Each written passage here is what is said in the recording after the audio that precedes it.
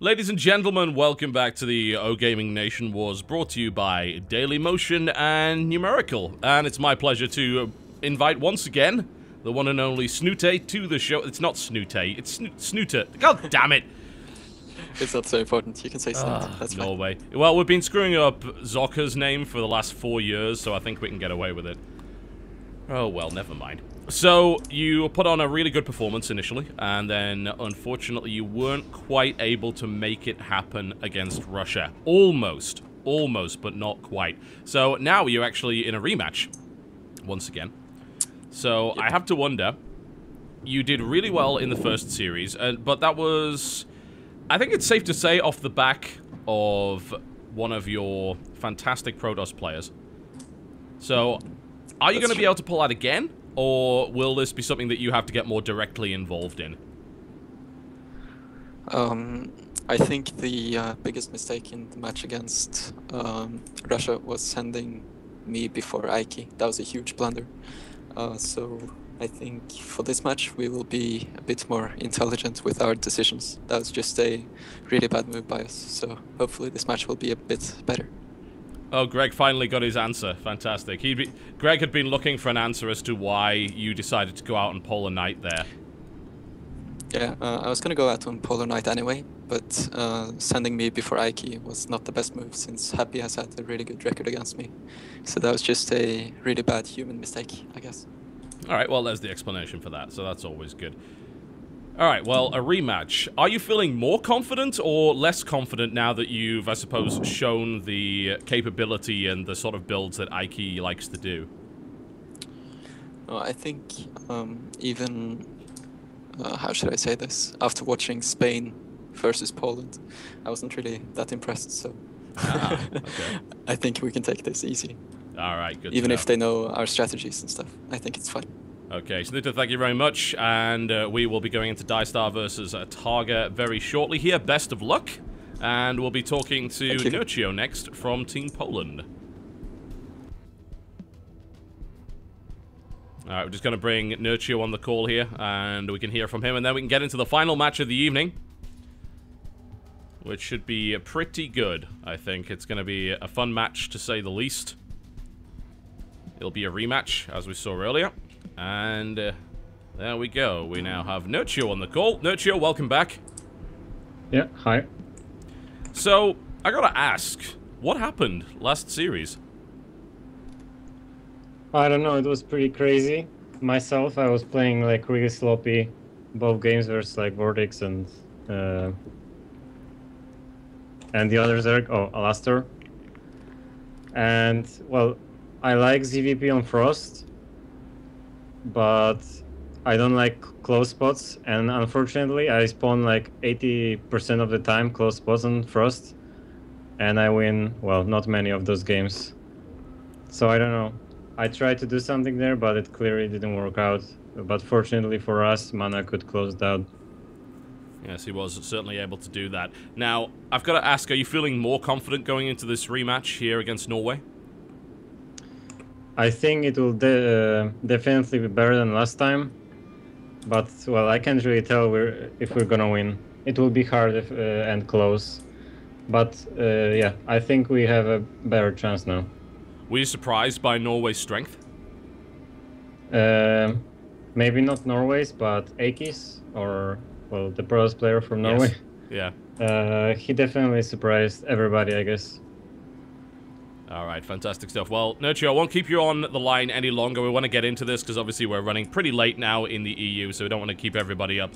But thank you very much for your time and best of luck. Thank you.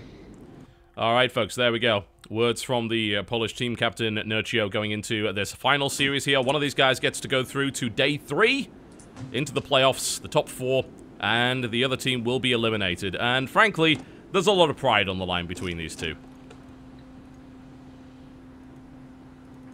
Now, we're going to have Diestar versus TargA coming up first here on Frost LE. Greg, I've got to ask, Diestar versus TargA, that seems like a really odd, I suppose, matchup that could kind of go either way. What do you reckon? Well, we saw it once already. They actually, unless I'm, excuse me, no worries. Unless I'm mistaken, they played in the first match between these two teams, or TargA actually did that silly little Baneling rush. Diestar just kind of swatted it away and then out macroed him really easily. I don't know. This is on Frost. It's a much bigger map. I would say it's much better for Zerg, particularly against Diestar, because both of the TVZs we've seen him play thus far, he's just purely done the Marine Rally kind of style, which is very much so dependent on rush distances. So if they get cross positions on Frost, or basically anything except horizontal close positions, it's quite hard to play that style, and that definitely seems to be Diestar's bread and butter.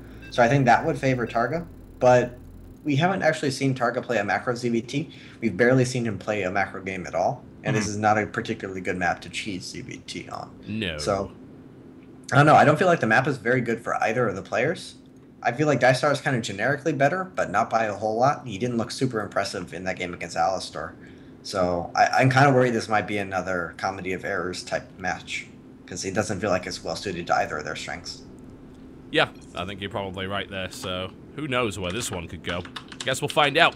Representing Poland to the southwest position in the Blue Trunks, it is Millennium's Diestar versus his opponent to the southeast position, the team that shall not be named, representing Norway in the Red Trunks, playing Zerg, it is TargA. I like that team. I hope he sticks with them. He was actually talking trash about Dignitas in the pregame lobby. Kind of funny. Amusing. I don't think anyone from Poland is on Dignitas, so I'm not sure how that actually came up. TargA used to be, though. Yes, I would imagine that's why. Yes, I would think so. He left a few days ago. But I believe Tefl just re-signed with Dignitas, so evidently Tefl's happy. That's good for Tefl. Indeed. I remember Tefl. He was like one of the rising Zerg players, like around the time MLG started to do. Why is Diestar blind? It's a great question. I don't understand that comment. Remember, Tefl was like one of the rising star players when MLG was starting to host their the little things at their New York office. Yeah. And then he just never really did too much else. I remember he went to 2 or 3 of those and did pretty okay. Yeah. If I recall correctly, he was the player that went full Tefl against IMMVP and actually lost the one game at that point. That was pretty funny. To be fair, he was playing against MVP Mech. MVP Mech makes a lot of players look funny. It just does things it's not really supposed to. Like, first he went mech when no one else went mech, and then when everyone else started playing mech, he started playing aggressive mech and timing push mech. It was like, no, you have to turtle if you play mech. Apparently not. He's probably one of the most embarrassing players to play against, because he can literally do anything, and he's reinvented so many styles, or just invented so many styles. Like, you never know what you're going to play against. He's very good at catering it to his specific opponent, too. Yeah, I've got to say, I was pretty happy to see him get a spot in WCS EU again after Duck retired. Yeah.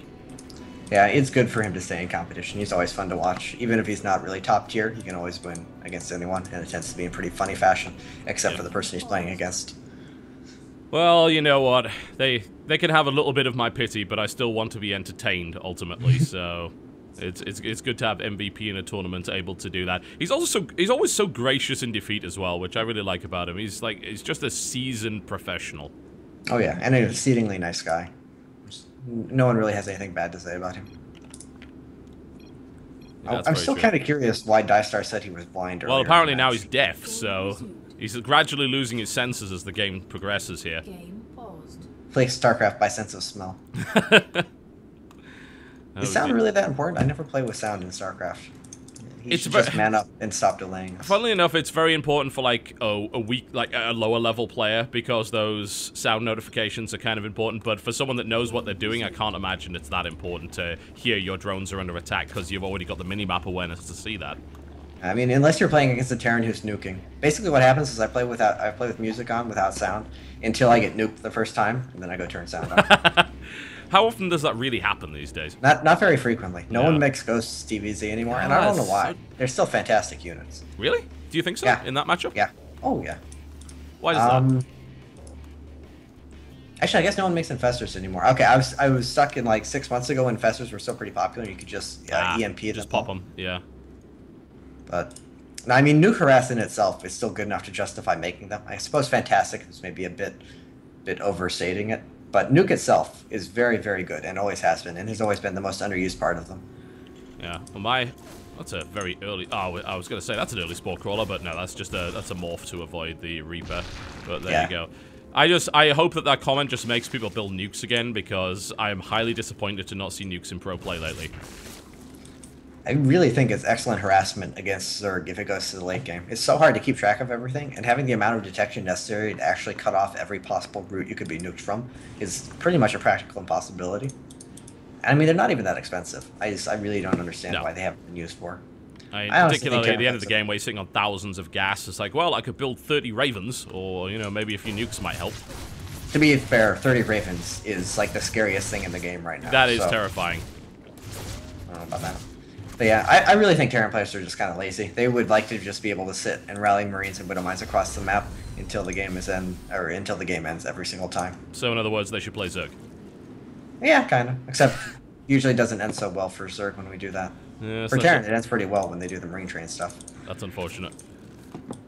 And Diestar is going for the immediate 3rd CC once again. I think this is the same build he's done every single game. Yeah, pretty much. He beat TargA with it once before, so he might as well. Why not? Yeah, playing straight up. TargA at the moment is also playing reasonably straight up. Nothing really out of the ordinary so far. He's still mining gas, though. And he's finished his metabolic boost. And he's over 100 gas, is not going lair. He's still mining gas, but it's not for anything particularly early. There hasn't been a Roche Warren, a Bainling Nest, an Evo chamber. Maybe he just likes to build it up. Because normally what happens is you take the drones off gas, and then you take another extractor and put like 6 drones back on gas all at once. So maybe he just prefers to save up, and then he'll drop 2 Evo chambers in like kind of a little stylistic thing. Here, maybe. I think it's slightly less efficient, but it's not a big deal either way. But he's not dropping the Evo chambers, and this is the point where he's going to have 250 gas. Okay, well he just missed Well, he'll be able to start those upgrades almost immediately, which is nice for him, but so far he's not really shown anything funky. Diestar showing the same kind of thing that we... Well, to be fair, I wouldn't even say Diestar's build. It was the same thing that Happy was kind of doing with his Hellions as well, just building up a decent number of Hellions, throwing in a couple of Reapers. It's a pretty common thing for Terran to do.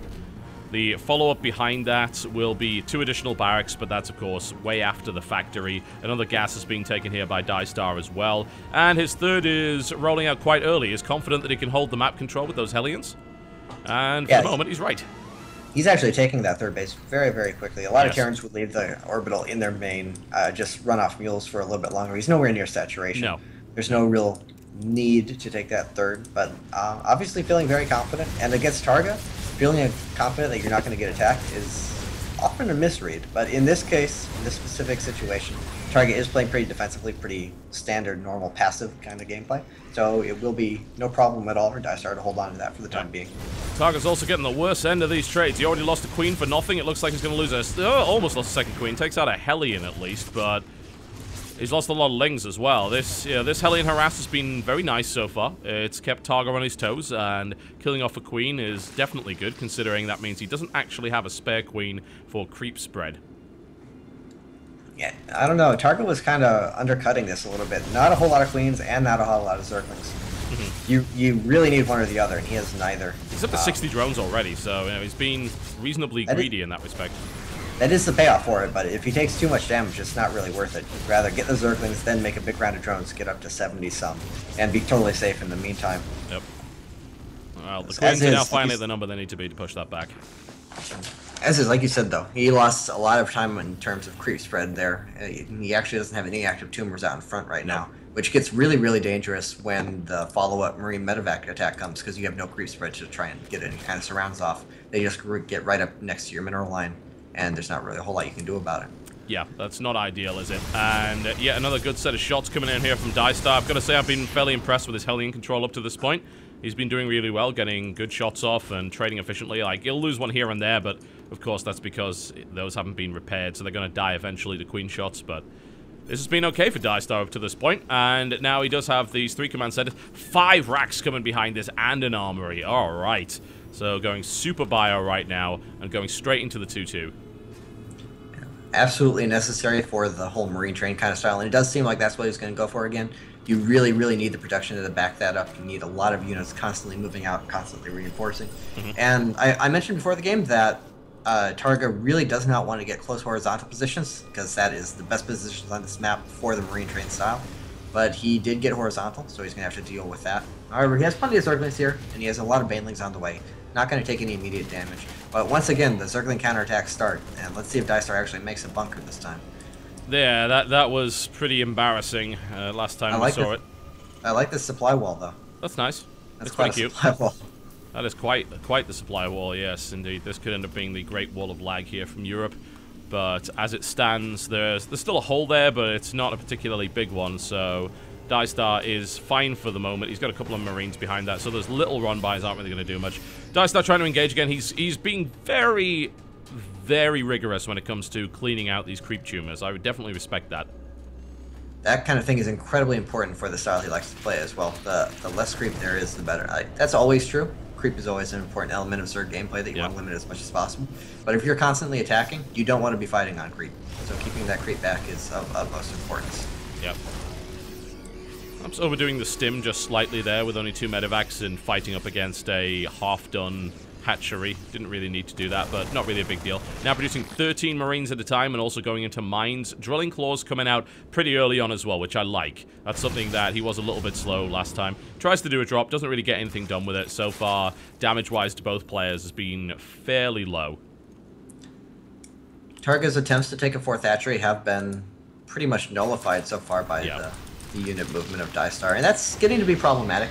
But he is actually losing both those medevacs he had in the main to these mutas, so that compensates for it a little bit. TargA actually looking for an attack here. Yeah, huge amounts of banelings are being prepared there. Nice Widowmine shot, though, from Diestar, doing significant damage to that mutaflock, but he actually allows one of his medevacs to die, but he loses a bunch of lings in the process because he's too busy controlling this massive attack that's coming into the 3rd base here. Huge amounts of banelings invested to actually make this happen. The splits from Diestar have been pretty good. The mineral line will be sacked, but I happen to wonder at what cost, because the Mutalist just died horribly there. I think that was way too big an investment for the payoff. That not pay off at all. He even kept most of the SCVs alive. Oh, Jesus Christ, he only killed 6 workers. And he spent 4,000 minerals on that attack. Actually, more than that. His entire army, which was a lot of mutas and banelings. It wasn't even just Zerglings that he was throwing away there. And I mean, he's dead now, surely. He only has a 12 Harvester lead. Yeah, I don't see any way he actually survives the counterattack here. I do not know what that was all about. I mean, going after the 3rd, spending that many banelings in that open an area to try and make that happen, just... He may be able to push this back, but with 13 Marines at a time coming out and +2/+2 kicking in, that's a tall order, I think. And it depends. Diestar may be able to also throw this game away, so we should never underestimate that. He is quite good at that. I mean, he has proven his ability to throw much more 1 games, but that's not a good situation for TargA at all. TargA, no. He really likes just aggression. He likes attacking. That's kind of what he does. He definitely didn't think that one through, or at least he didn't scout enough to see what kind of defenses Diestar actually had, because that was not a good engagement to take. But Diestar also kind of just, he felt like he had an opportunity to go in for the kill there, but TargA had good enough macro, good enough reproduction to hold him off. And that threw away a good chunk of the advantage, because TargA still has a pretty solid economy. He is up by about 20 harvesters. He has a 4th base running and a 5th base on the way. He started to rebuild his mutaflock. That's honestly the biggest problem, is he lost so many mutas there, and having a good amount of mutas is so important in the current mid-game CVT styles, because that's the only real way you can force Terran to play very defensively. Muta counterattacks are so very powerful, but there's nothing Diestar really has to worry about. He can just send units across the map with impunity at this point. Well, especially with that many mines, and gotta be careful with those Mutalists. The last thing you want to do is be hitting the mines. That minefield is actually very nicely spread out. I like that a lot. And in the meantime, a bunch of Marines have been split up to try and deal with this. With +2, they should be able to make their way through that quite easily. Interesting. Oh, looks like somehow, yeah, he took a little bit of damage there, but he takes the 4th out. So that's not too bad. He ate a couple of banelings here and there. The Widow minefield is still quite dangerous. He's decided he wants to pull that back, though. That's probably pretty smart of him. He lost quite a few Marines there, actually running back and forth trying to kill that hatchery and trying to pressure. His multitasking just wasn't up to the job, and he lost quite a bit. Yeah. So smart to pull back, regroup, actually make sure he has enough units to defend his Widow mine so he doesn't lose those needlessly. And he is nearly maxed, so he should be moving out pretty quickly here. He's approaching +3 weapons, +3 carapace is quite far away. But on TargA side of the map, he doesn't even have a hive started yet, so those 3/3 upgrades are a distant dream for him. And if Diestar really wants to, he could just wait for at least some +3 weapons, but it looks like he's going to get aggressive before that.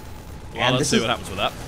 This is kind of where he lost the game against Alistair. Oh, all the Widow Mines got killed! All the Widow Mines got killed before they detonated. That's an absolute disaster for Diestar. Oh, we got to see yet another throw. There are, however, more Widow Mines deployed. A lot of the Banelings get hit, but not all of them in here. And this entire defensive line has come to pieces. However, the reinforcements come in from Diestar and push it away. This really is turning into a game of throws. Yeah, that was pretty bad on both ends. That initial engagement from Diestar, well, it wasn't even an engagement. He just got caught. Lost a lot of stuff. But then TargA, kind of like Alistair was in the previous games, he just like, he thought he saw an opportunity, but Diestar, he managed to split just well enough, plus he had some Widow Mines set up. He had a Thor coming in that gave him a lot of extra tankiness. It just wasn't enough. Solid lane run by, though. Yeah, circling run bys everywhere, actually. Multiple pronged attacks. Diestar going to be able to defend the bottom base, but taking a lot of SCV damage to his third.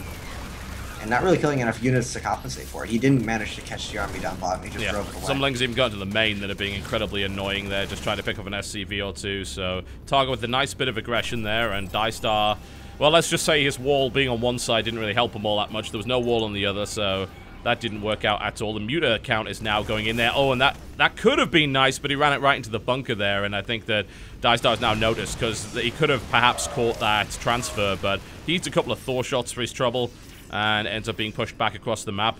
In the process, though, he's actually managed to secure that 4th base, and that's about complete now. No, that actually ended up being his 5th base. He took the bottom left. As yes, he did. The central map. Yeah. So he's been running on 4th base for a little bit, but yeah, securing that 5th base. The big thing though is he's not even he hasn't even started his hive yet. He has the infestation pit. Hive's not on the way, which means he's fighting at 2-2, about to be against 3-3 plus Thors, which means he's going to be incredibly inefficient in battles right now, unless he gets just Baneling hits that should not happen. But Diestar unfortunately has shown a habit of letting those Baneling hit happen. So it's not completely hopeless for TargA, but Diestar's army is starting to get really risky. Yeah, that is true. Alright, well, we're going to see a couple more Banelings morphed in. Those really kind of need to be cancelled now. No, that's... they did a little bit of damage, but not really too much. Diestar continuing to push forward. He has Thors, he's got Widow Mines, he's got about 6 of them. Maybe not as many as he wants, but those Thors will certainly help out an awful lot against this. And here comes some Banelings. There's a flank, though, a pretty good one at that, coming in from the left. And he tries to crush this, but Diestar split's actually really good here. The remaining Marines come in, and he's not quite able to. There's just so many Banelings that Diestar can't deal with it. That was... Diestar did not set up very well for that at all. He didn't have enough Widow Mines, he didn't have his Marines all together, and the ones that he did have were clumped, so they died really quickly to Baneling hits. He has a lot of units back at home that really should have been in there with that attack. You have to have everything together, because the Zerg army at this point is just so big it can absolutely wipe you off the map if you let it. And, I don't know, Diestar, again, with just sloppy attacks, bad in coordination. And this is starting to get to the point where TargA has a really, really scary mutable. He has a lot of economy going, he has a lot of reproduction ability, so even if he's fighting inefficiently, which he should be, he might be able to make up for it with his production. 3rd base is going to take, well, 4th base, in fact, going to take significant damage. Might even lose the sensor tower. There's the stim, though, so TargA's probably going to want to get out of there. 3-3 Marines against 2-0 Mutalisks, well, that only tends to go one way. The Marines continue to do damage at the 5th base and has actually gutted the mineral line quite nicely here, so Diestar able to put on a little bit more pressure and get things back as the Lings finally come to respond to that incredibly slow response there from TargA, so he took a lot of damage there. He sent some Zerglings early on, it wasn't enough. Wasn't enough. Oh my! Wow. Oh! Oh, that was beautiful. Oh, that made my day. Well, he had a scary mutable. So they have about equal about equal supplies again. Diestar going in once more. He's setting up a little bit better this time. He's keeping all of his Marines together. He has more Widow Mines, but still an awful lot of Banelings coming in here. There are quite a few, I gotta say, but those Thors seem to be doing the job. In fact, there's 3 Thors there and a bunch of Marines. That might be the nail in the coffin here for TargA. He's doing a good amount of damage. The Widow Mine hit comes in behind. There's only 2 Mutalisks left. There's the GG. Well, that was as entertaining as I'd hoped. Let me put it that way. That was the engagement that Diestar needed. He'd been looking for that for the last, like, 3 push-outs, and he finally got it. He finally had... I don't know. The biggest thing was he just kept worrying about that 5th base too much. He kept splitting off units to go try and kill that, and then he would lose his entire army in return for it. If he had just focused on going for the jugular the entire time, I think that would have ended much quicker. I think so. But the 3-3 upgrades into Thors finally kick in, which is too much to handle. Definitely, it did take a little while to get there. Losing all of those mutas, I think there was definitely the nail in the coffin. That was absolutely brutal. Mm. So many died. It was wonderful. Well, that's TargA out of the picture. So that leaves us with the Polish lineup there. What am I talking about? The Polish lineup is Norwegian. What am I on about? The Norwegian lineup of Snute and I'm not sure if I even pronounce his name. Eiki. It is Eiki, isn't it? Yeah.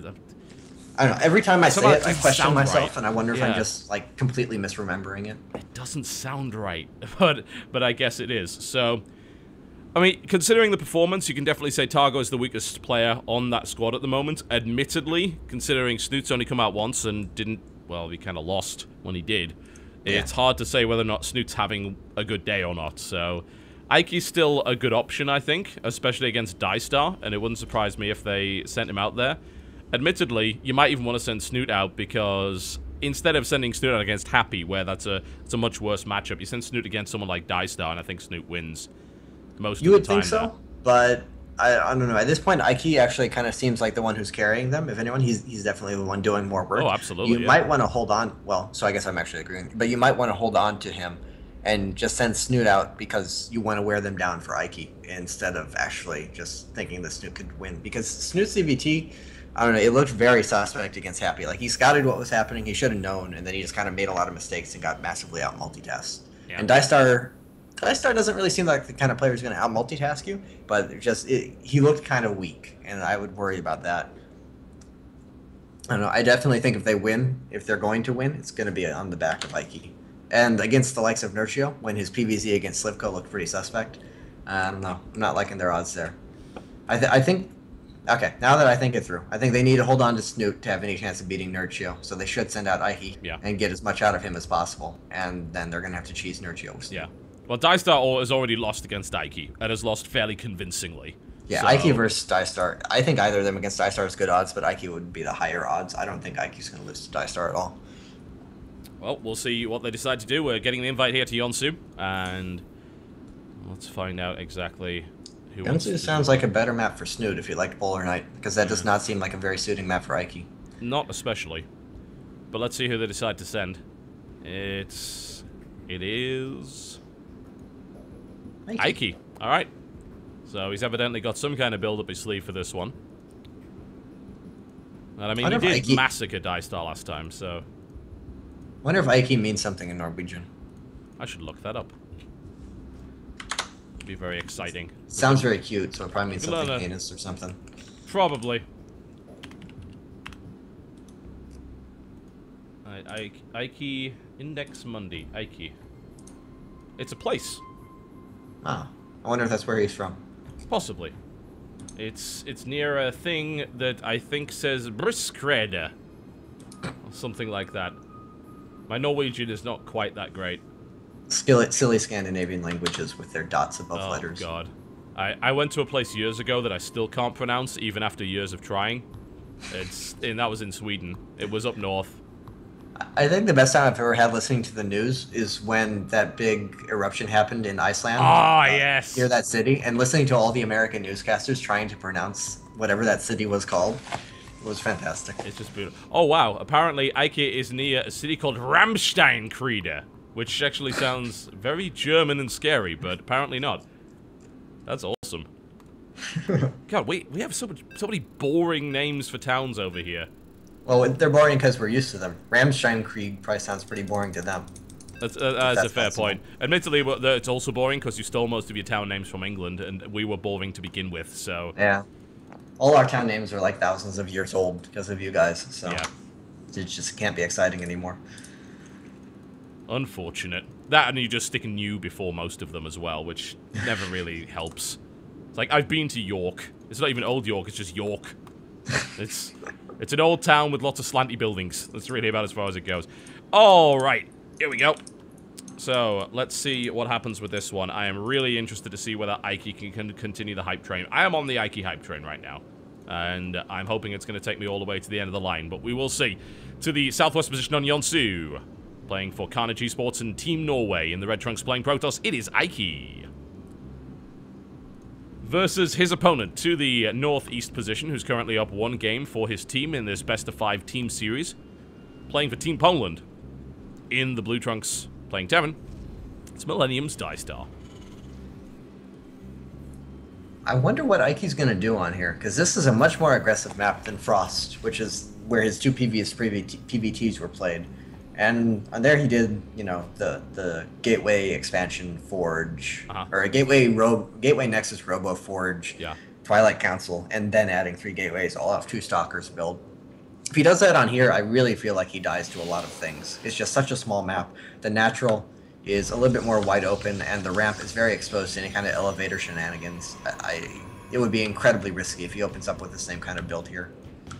On the other hand, Diestar, he's pretty robotic. I'm not sure if he would actually respond properly in order to take advantage of it and kill it. Because if he does the same kind of 3 barracks build he did in their previous game, he can defend that on here just as well as he can on Frost. He would need to do some kind of quick starport build to really punish it, in my opinion. Totally. Well, let's see if Eiki has another build up his sleeve beyond that massive amounts of greed. Scouts coming out from both players, and no doubt Diestar would like to know what's going on. Try to get a read and see whether or not it's the same build coming at him.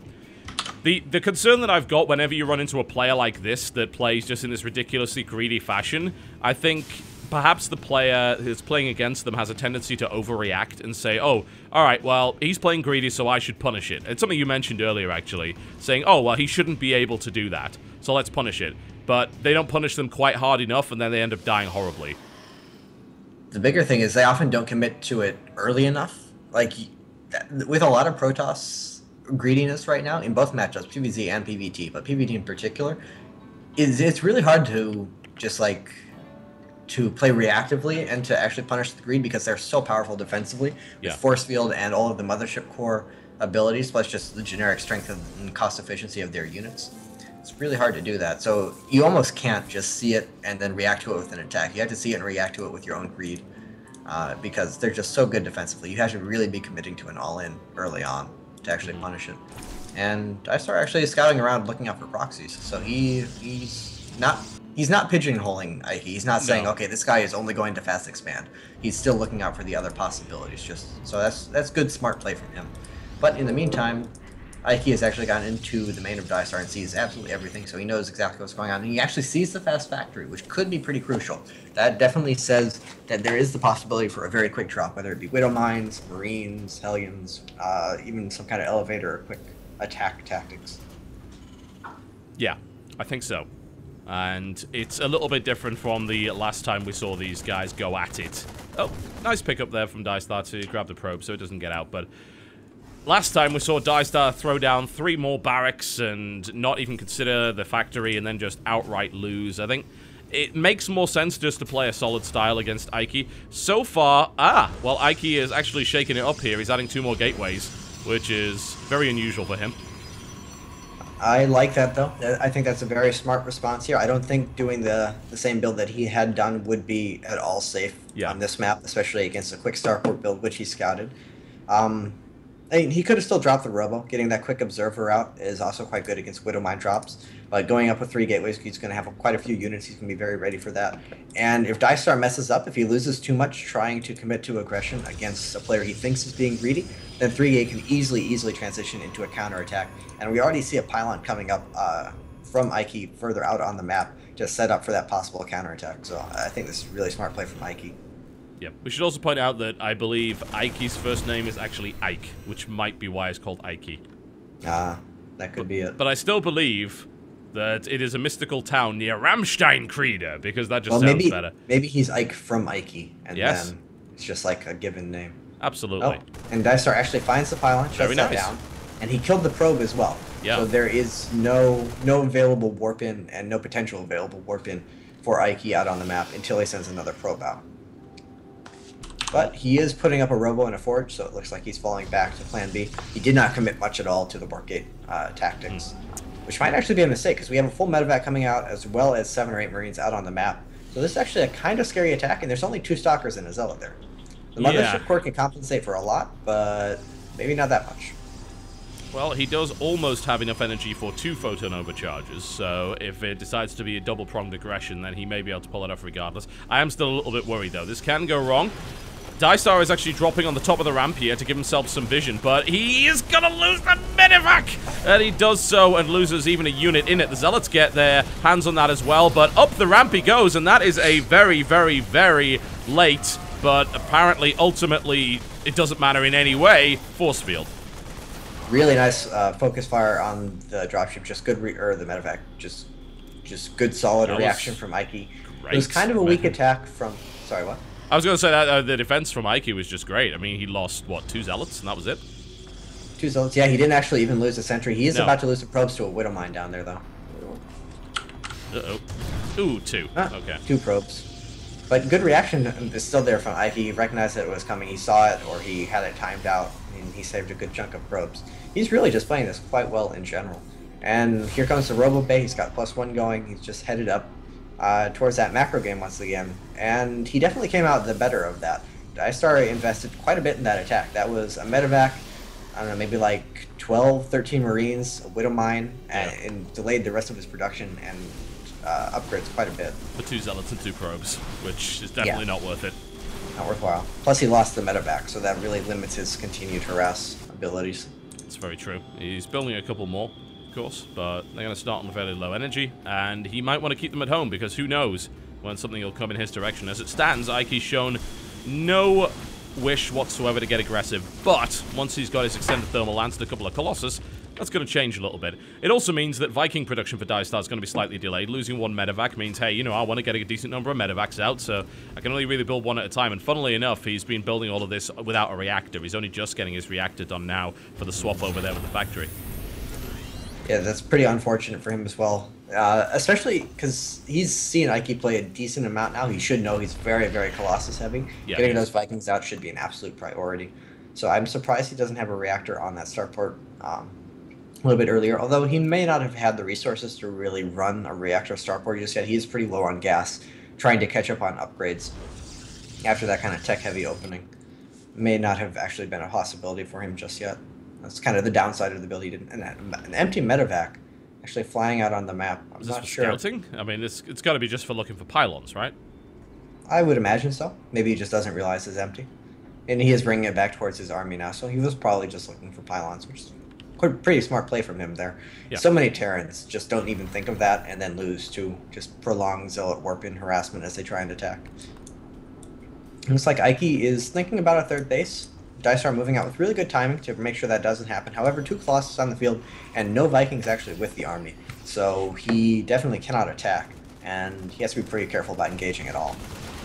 Well, one thing we have seen from Eiki is that his force field control is not that great, so maybe he lets the 11 Marauders through and then they murder everything, but aside from that, it seems unlikely, so not sure how that Marine got up there. I think he had a leisurely jog up there while the rest of the army drew it up and got a little bit of scouting information, did spot the Twilight Council, but yeah, not hugely important. A drop coming in, but Eiki is right on top of that. Actually, 2 on top of that. His entire army is there. He's going to actually have to cancel his 3rd Nexus, most likely. A little bit of an overreaction from him there, but Certainly. the first real miss that he's made. Yep. Single Zealot. Oh, we didn't cancel. Didn't cancel, wow. That's not ideal. No, that's not good at all. And without Blink, he has no way to chase that drop down, so Eiki, no, not Elki. Eiki is starting to fall apart a little bit. He is bringing in the Stalkers around the side, and he may be able to get 1 of those medevacs, and he does, which is nice, but if it had units in, it would have been even nicer. Drop coming around the back, though, into the main here, but there is a cannon. Nicely. Oh! The full drop went off there. He lost the whole lot. That's pretty bad, especially because it looks like Eiki kind of wants to attack. He kind of wants to do He's got 3 Colossus, he should. Yeah. And losing a medevac full of units when... Oh, and then losing 2 more medevacs full of units for no reason whatsoever. Wow. Wow. Diestar kind of dropping the ball a bit here. He has some units back at home, but he realizes he's in trouble. He's putting up 2 panic bunkers, getting a bunch of Vikings, getting as many Vikings as he can. He's actually producing 4 at once, which is a good call against Eiki. But losing that many units, that's just inexcusable. It's pretty brutal. Yeah. Army supply is actually dead even at this point, but it shouldn't have been. And the Protoss should have been on the smaller army, but that was not the case at all. And right now, unfortunately, it's looking like more die than star at this stage. That it is. There are now 4 Colossus out on the field for Eiki. No tech transition just yet, no charge lot, nothing besides blink, and continued upgrades. So looking like he's sticking on that Stalker Colossus composition that he really likes for quite some time. If he were scouting, his observer does see the double starport, so I'm surprised he's not making a switch into more Templar base tech just yet. Sticking on Colossus for too long is going to be really dangerous for Assist, because there's going to be a lot of Vikings on the field shortly. Already quite a few, in fact. Yep. But he has no medevacs. He lost at least 4 medevacs so far this game, pretty sloppily, and he's been doing very heavy Viking production, so he has only 2 medevacs for his entire 150 supply army. And that's pretty problematic. You threw a couple of storms in there, that would become ridiculous. Like, the amount of damage you could do, plus stim and then Colossus attacks, the whole army would just be wiped out incredibly fast. And it looks like he's figured that one out too. He's throwing down a Dark Shrine and a Templar Archives, because why the hell not? Let's get all the tech right. Charge that as well. Yes. Yeah. It's looking pretty good, although it is giving Diestar the possibility of actually building medevacs, so it's giving him some time here. He doesn't seem willing to do that right now. He's building 11 Marines and millions of Vikings at this point. He's actually got double starport up, but he's not building medevacs. He doesn't quite have the gas. Yeah, which is weird because he's running on 6 gas. He has started up his ghost tech, so perhaps it's that. He actually has pardon me. He actually has the army as well, so he's starting up his second tier of upgrades. So he's putting a lot of gas into other things, but I really think medevac should be a bit of a priority. But you can't really blame him for the continued Viking production, because we're up to 5 Colossus now. And Eiki seems to stop at 5, but until now he has had just continuous Colossus production, so you kind of have to match that with the Vikings. But now Templar beginning to be morphed in, a Warp Prism coming out, so it looks like Eiki is going into late game Protoss harassment mode, getting ready to take his 4th base down at the bottom right as well. And Diestar is approaching a max. He's running on 3 bases. He has decent upgrades going, he has ghosts included, so this is your late game Terran army kicking in. Still only on 2 medevacs though, and no more in production. That's just not acceptable. That's way too few.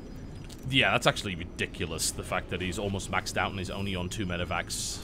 I don't know. He's still building Vikings, continuing to build them. I mean, he's going to go up to 18, which, yeah, it's going to kill the Colossus pretty fast, but then what is it going to do?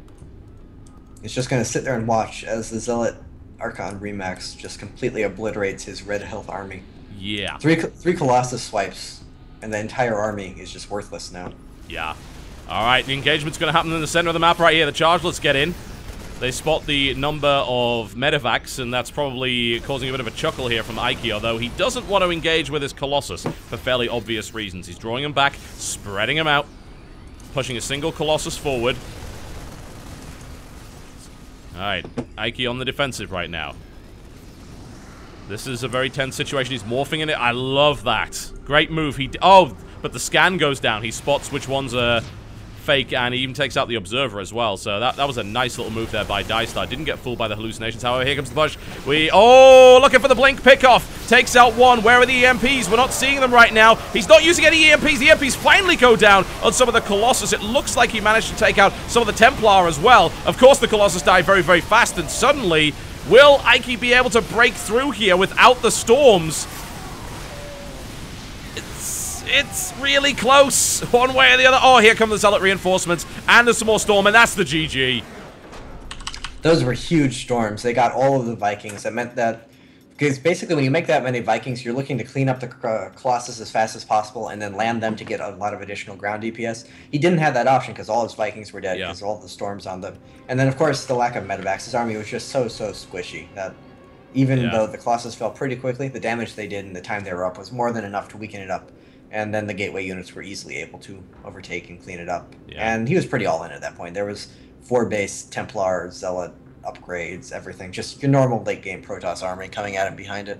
And Diestar, I don't know. He could have given it another try. He did almost trade armies, but I think the biggest thing there was really poor ghost usage. He didn't get a single EMP off on the Templar. I'm not sure what he was really doing with those. Yeah, I think the last EMP did wing one of them, and I think that may have done a little bit there, but not much. I mean, it was a bit of a weird engagement because you'd think the storms would go down the army. They actually went down on the Vikings.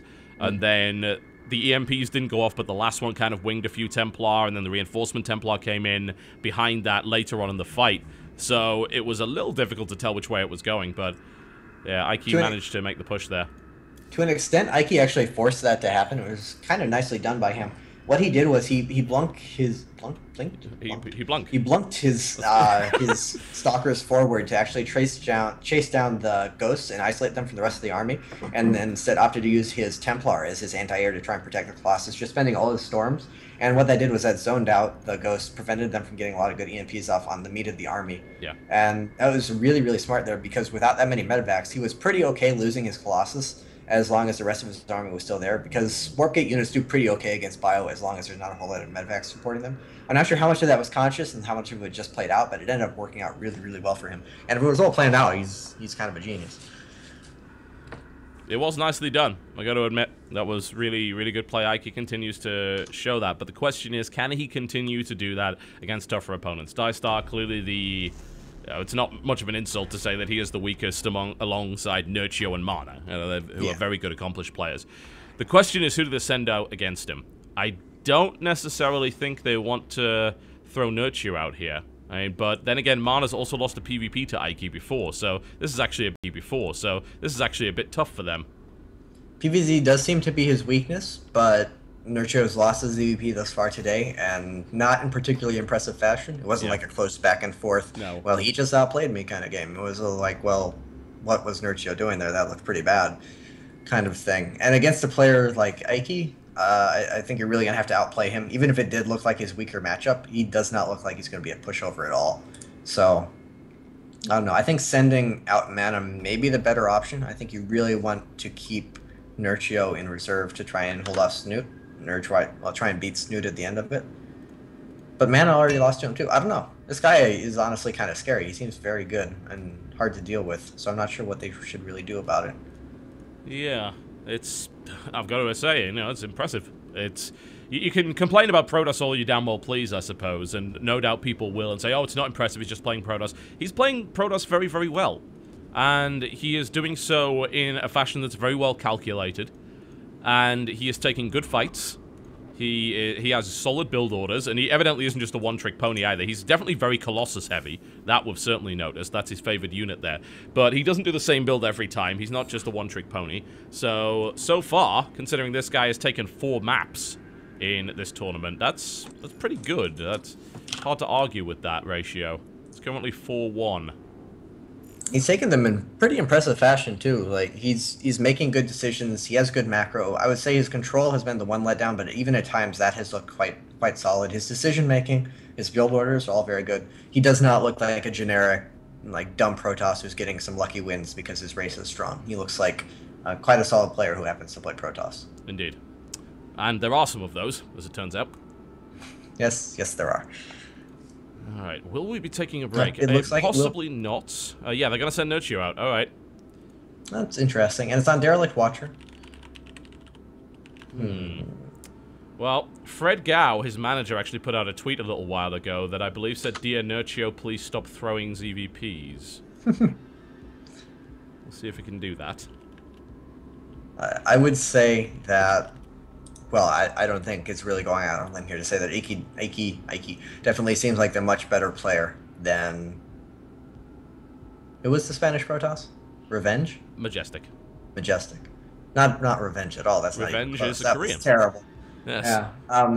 I would say Eiki is definitely the much more impressive player than Majestic. Thus far, Majestic did manage to beat Nerchio in pretty comfortable fashion, even after an early game disadvantage. Nerchio just looked kind of lost there. He made Roach Hydra Corruptor and then threw it away, and that was it. Did not look like a very clean, polished CVP at all. Not exactly. And nothing compared to Slivko. Like, Slivko, maybe not as recognized a player as Nerchio, but his ZVP looked very on point. He was very on top of everything. The decision to go Broodlord there I thought was a little bit questionable, but he made it work. And it definitely looked like he had a better handle on the matchup than Nerchio did in his ZVP. So the fact that Eiki lost to him, I don't think that's particularly telling for the outcome of this match. I'm not particularly worried for him that he's going to get outclassed by Nerchio. No. Well, let's see what happens then, because I am intrigued. Will we see Nerchio throw another ZVP, as his manager claims?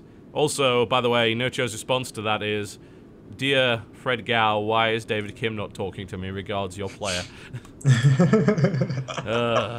I like Nerchio. Yes, we all do. I think this would be a far less entertaining game if Nerchio was not playing it. So, to the southwest position on Derelict Watcher. In the blue trunks, playing for Team Norway. From Carnage Esports, it is Eiki. Versus his opponent to the northeast position in the red trunks for Poland. The captain of Team Poland. Although, at this point, not really the captain of ZVP, so we're going to need to see a bit of a turnaround in this matchup for him.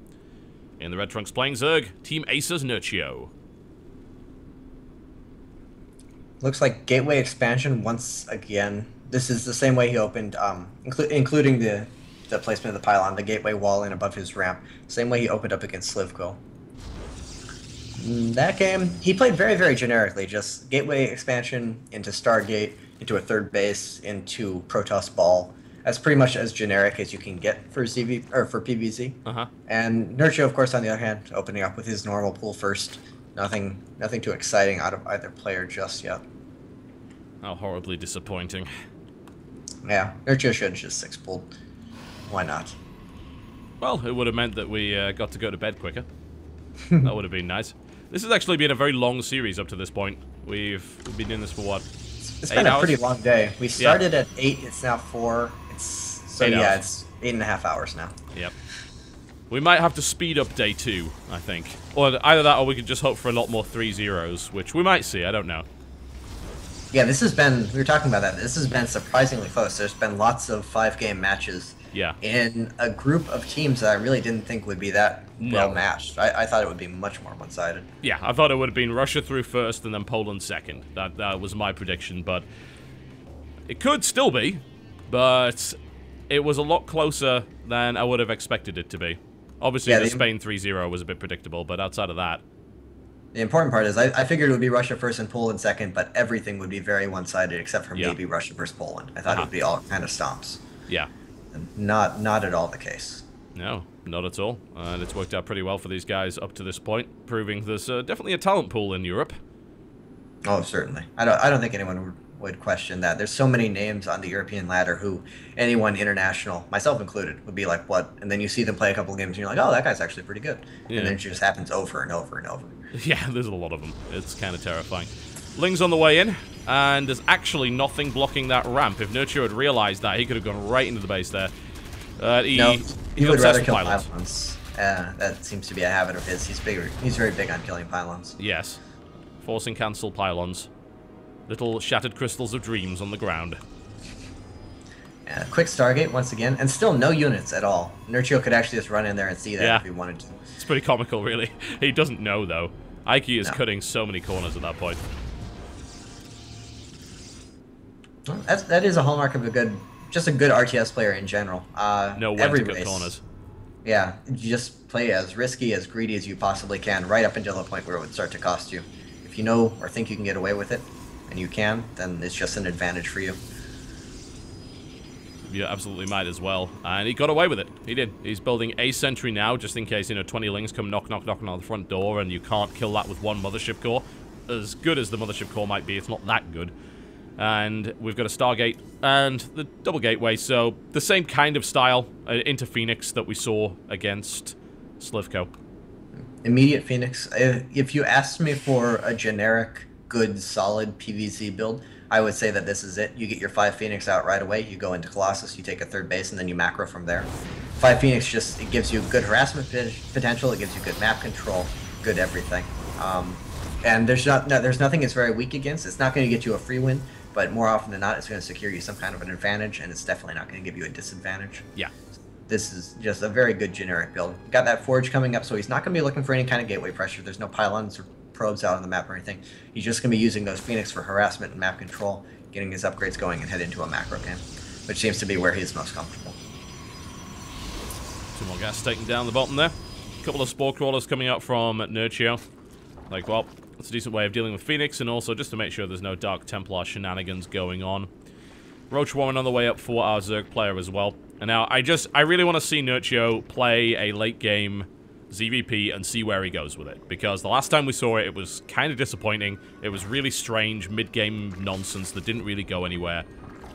Yeah, I was about to say, that wasn't late-game PvZ or ZVP at all. That was what I do when I don't want to make swarm hosts, because leads to boring games, and I don't know. It doesn't really work. Like going Corruptor and doing any kind of flare timing, you have to be really, really far ahead, or your opponent has to be playing really, really greedy for it to actually have any chance to work. Against a player like this, and even a player like Majestic, it's a very big risk to take, and something that a player of Nerchio's caliber really does not need to do. I mean, we saw TargA have some success with it against Titan earlier on, but he got to be very, very greedy early on, and he had a very good composition against what Titan had, and Titan didn't scout and didn't respond. Generally speaking, those mid-game timings, those are a really, really bad thing to do. Well, Eiki picks off 3 drones and doesn't lose a Phoenix, so nice little bit of harass in the main base there. As it stands, Nerchio sits comfortably on 3 bases. Hydralisk Den is on the way up, and a Colossus Den has already started here for Eiki. God damn it! And it does look like Nerchio kind of wants to do that kind of Roach Hydraling based timing. A Hydra Den that quick, he's still only on 3 hatcheries. He does not have any kind of surplus of drones by any means. And he's making a lot of Zerglings, and he's getting a Spire. Now, the Spire, the Hydra Den, and the fact that he hasn't made any Roaches means that could be like a Hydraling timing into Mutaswitch. That's very popular. Or it was very popular for a while amongst a lot of Zergs, particularly Korean Zergs. I think that was popularized by Dongrigu. It's less so now because Protoss have just gotten better versus it. They figured out Colossus timing to hold off the Hydraling, and then they just make a bunch of extra Phoenix, and they beat you really easily. Oh, but it looks like some Zerglings actually going in for harass on the 3rd next. Not complete yet. He definitely could force a cancel on this, and he actually could surround these units. And maybe see how good these force fields are. And in fact, I think he's just going to let it go. Never mind. I was going to say, all right, well, let's see if he can force field that off, but apparently not. I think Eiki just wants to make Nerchio pay as much as possible for this, and he's not going to be able to make him pay. Pylons, the mortal enemy of Nerchio, being destroyed by the thousands here. And Eiki's actually opting to go for it here. That's not a good decision at all. He's going to lose all these units, and he can't afford to lose sentries with units on the way.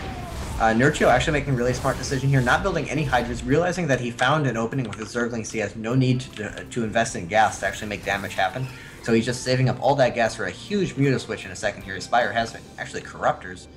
That's kind of odd. I'm not sure what the killing force is going to be if he goes Corruptors, because he doesn't really have Ling upgrades. He can't just mass Ling and overwhelm him. But he's not producing Hydras either. He does switch into Ling upgrades, but I don't know, I guess he's just going to play Containment, use his Corruptors to control the air, and use Zerglings to deny a 3rd base. He's upgrading really early Flyer Carapace, actually. Which yeah. is, I mean, that's Flyer okay. Carapace, it helps out a decent amount against the Phoenix. It's still kind of odd, kind of unusual, but there are only 5 Phoenixes at this point. Yeah. I guess he's assuming that more will be on the way when he figures out it's an air switch, but he's going to see Corruptors, and so he's not going to want to go Phoenix. But whatever Nerchio's thought process is here, he has contained Eiki to 2 bases for quite some time, and he has access to air tech, which helps out quite a bit in low econ situation. He's actually going to pick off the Mothership Core with those Corruptors, so a little bit sloppy by Eiki, not recalling out quite in time. Yeah. 4th and 5th base is coming up for Nerchio. He still hasn't switched into Mutas though. He's just going 1 Evo ground upgrades, making some Corruptors. I don't know. I'm not sure what he's aiming for. Okay, there goes Mutas. So he's going to establish air dominance with the Corruptors and then just switch into Mutas and play a normal Muta-based CVP from there on out. Alright, well, and that's pretty smart to do, because the biggest problem with going Muta is if there's a big Phoenix flock up to just chase you down and never allow you to get map control. So if you go Corruptors first, you really discourage that. And he had enough of an advantage that he could get away with that. He didn't need Mutas right away. He didn't need map control right away. Yeah. So nice, smart play from Nerchio there. He's been maintaining it for quite some time as well. Ever since he took the 3rd base out and just said, hey, look, I've got a bunch of Lings on the map. You don't want to go anywhere. You better sit in your choke point. And if you don't, then I'm going to go and kill you. He's been able to establish a map dominance, take that 4th base. The Phoenix is coming from the side, and they're going to try and pick something off, but they don't really manage to make that happen. Corruptors come in and get the Mothership Core again. Very nice pick off there for Nerchio. And they're just going right for the Void Ray, and they might even be able to take a Colossus out here. They do. Whoa, those some of the most cost-effective Corruptors I've ever seen. And he lost like 1 Corruptor for that, maybe. And he took a Colossus, trade. 2 Mothership Cores, a Void Ray. And he scared off all the Phoenix. He has Mutas and Lings on the way now. And Eiki's moving out with a pretty decent 2-base army, but he's just going to lose all the Colossus, and then he has no elite left. So he's going to get overwhelmed by Lings, Hydras, Mutas, whatever he wants to make. Yeah, it's kind of a lost cause at this point. Yeah, it's a lot of Zealots, and they're +2, which helps. He's whopping in 7 more, but once the Mutas get on top of that, unless those Phoenixes somehow pick them off, which is not going to happen because there's 21 of them, then, yeah, I think that's going to be all she wrote for Eiki. And in comes the engagement here, and there'll be a lot of dead Lings, but there'll also be a lot of Lead Zealots. That's not really, you know, Lead Zealots sounds like a pretty fantastic hard rock band there, but I have a feeling that's going to be the GG. There we go. Oh, dear. Well, that was kind of underwhelming from Eiki, but very well played from Nerchio. Yeah. I don't know, it mostly came down to Eiki's choice to try and defend that third base. When you see that many Zerglings, it's just a lost cause. He, if nothing else, he should have just sat in that corner and threatened force fields. He should not have moved out and tried to fight that. There was no way he was going to win. But yeah, as Nerchio's decision to make that many Zerglings was the smart one. Eiki really needed to turtle up on 2 base, wait for a Colossus to move out and try and take that third. If he had done that, he would have been in fine shape, but donating that many units meant he was just contained forever. It allowed the choice to go Corruptors first, which turned out to really pay off, and then some sloppy control. I don't know. Not what we saw in the other matchups from Eiki. His PvZ definitely doesn't seem quite as clean.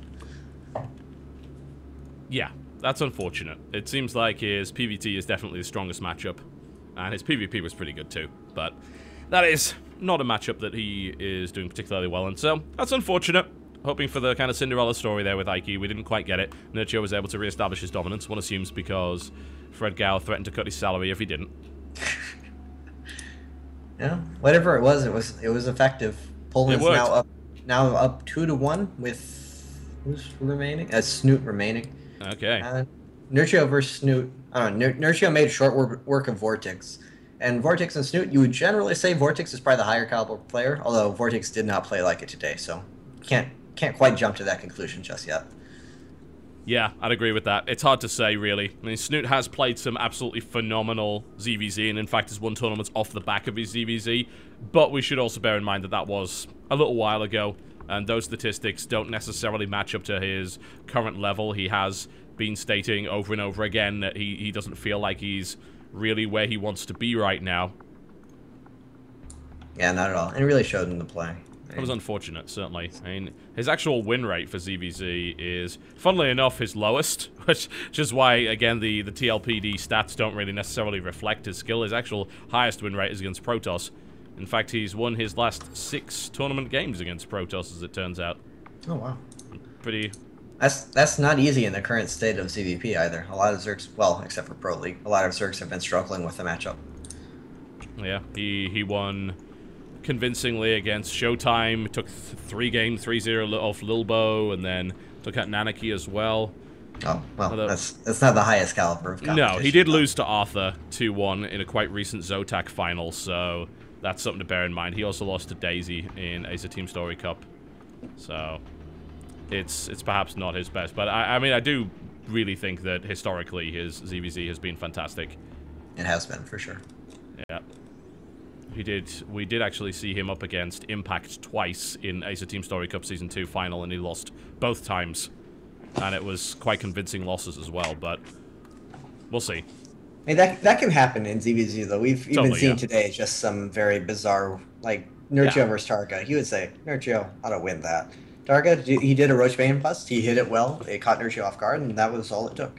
And we've seen other games along this line, like Nerchio coming out with that early Speedling rush against Vortex. Vortex was relatively quite prepared for it. Like, he had an idea something was coming. He was saving up. He wasn't playing too greedy, but it flat out killed his hatchery, and that was the end of the game.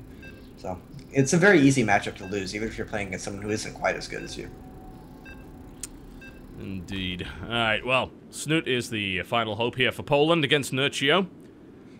Let's see if Snute ZVZ is up to task, or whether Nerchio will be able to dispose of him in the same way that he did to Vortex. Polar Night will be the venue for potentially the last encounter of the evening. It has been a long day. We've obviously had quite a lot of delays and things like that, but the hope is day 2, which will start at the same time as yesterday, by the way. Well, same time as yesterday? What? Same time as today, by the way, is something that you might want to be tuning into. We do have 4 more national teams battling it out, including France, so you'll get to see Le Todd, and it will be wonderful, as it always is. Which other teams are in? I know France and Sweden and Ukraine. So who's the 8th? France, Sweden, Ukraine, and some other team. Whose name escapes me. Germany? They don't have a whole lot of good players. Yeah, it is Germany. Zocker is captaining that team, I believe. Yeah, it is certainly Germany. I wonder if TLO's playing there. I don't think he is. I'm curious who the rest of their lineup would be. I haven't really kept up with who their new good players are. I could double check after that. We'll do a quick rundown before we end the show. But here we are on Polar Night to the south position in the red trunks playing Zerg. It is representing Team Norway, the last man standing, Team Liquid Snute. And I'm trying to figure out what the hell that clan tag means. TRLDM. It could be... He was in Korea for a while, so it could be something typed with, like, you type it with Korean on and it spells something in Korean. Because I think that works. Maybe. It's alternating consonants and the other vowels. Vowels. I've been casting for way too long. Apparently, yeah. I only got like 5 hours of sleep in my defense. I am not a stupid American. I would like to at least believe that for a while. That was terrible. Let's forget about that. Let's talk Confidence in the other one. Nerchio's going 15 pool here. He is. Opening up with a hat-trick first. Moving swiftly along. Oh, man. Yep, so pool first versus hatch first, but no unusual timings from either, so it doesn't really make that much of a difference. No, it's a situation Nerchio is absolutely comfortable with. He opens up pool first pretty much every game. He has opened up pool first every single CVC thus far today. So he is more than used to playing against Hatchery first. And he's opening up with another gas, but not quite as early as he did in the game versus Vortex. So it's not looking like he's going for that same Zergling rush that he did to great effect there. It's smart. That's the kind of build that is very easily counterable if you know for sure that it's coming, or even if you really, really suspect that specific build is coming. So Nerchio keeping his opponents on his toes, not letting himself get too predictable. Yeah, the first few minutes looking fairly passive for the most part. I have to wonder who decides to get aggressive first here. Nerchio likes being aggressive. He likes making things happen, and taking control of the game. He just likes to have control of the tempo of the game. I think is very important to him. But in ZVZ, it's kind of hard to be too aggressive without really committing a lot of resources sometimes.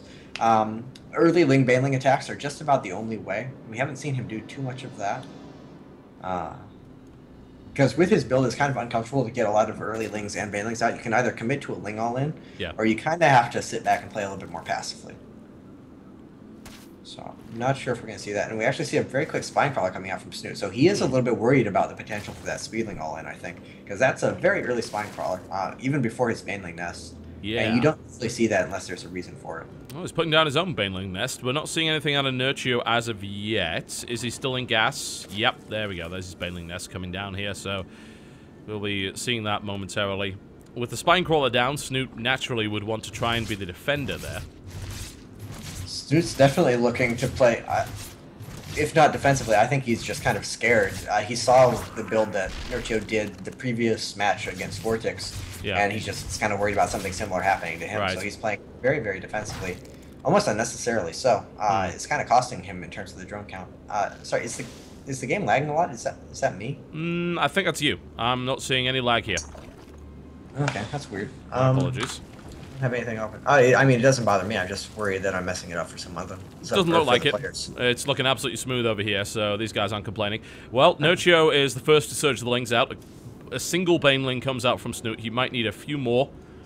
I don't think that's going to work out too well for him. And as you said, Nerchio is going to be the aggressor. We'll see if that Spine Crawler actually pays off for him. It's good that he already has it there. It will help a little.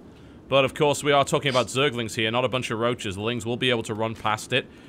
I wonder, what do you think of the positioning of that Spine Crawler? It's very, very out, very exposed, and there's only a single Baneling, so if Nerchio is able to dodge that, he can out, but he's not. He's thinking about it. Yeah. There's pieces of Ling flying everywhere. Now. There's too many Zerglings now. He can't go in there. And interestingly enough, they're actually both going for quick Carapace builds, both going down Evo Chamber and headed up towards Mass Lings, presumably. Although Nerchio, nope, Nerchio's starting +1, so he will be headed for Roaches. Whereas it looks like Snute is going for the +1 Carapace, the Mass Lings, probably into Mutas, into whatever he feels like at the time, but definitely prolonged Zergling aggression from him. And that's really, really good for Nerchio. This is definitely a build order, not a build order win, but a build order advantage for him. The Zerglings aren't going to be able to do anything at all, and if he hits a good Roach timing, he's going to be very, very powerful. The thing is, Snute will have a bit of map control with the added mobility from the circling, so he can take that quicker third base, and then it's going to be on Nerchio to punish that. Well, Snute got his third cancelled there. It was a nice little pickup. The map awareness has been very, very good so far from Nerchio. He has good vision. He's got overlords in good places, and he's looking for yet another cancellation. He's going to get it and kill the drone for a second time. So that works out really well for him. A couple of Lings are going to die as well. Baneling detonation goes off. Not too... Oh, wow! I was about to say not too effective, and then that happens. That good one lord. was pretty effective. Massive.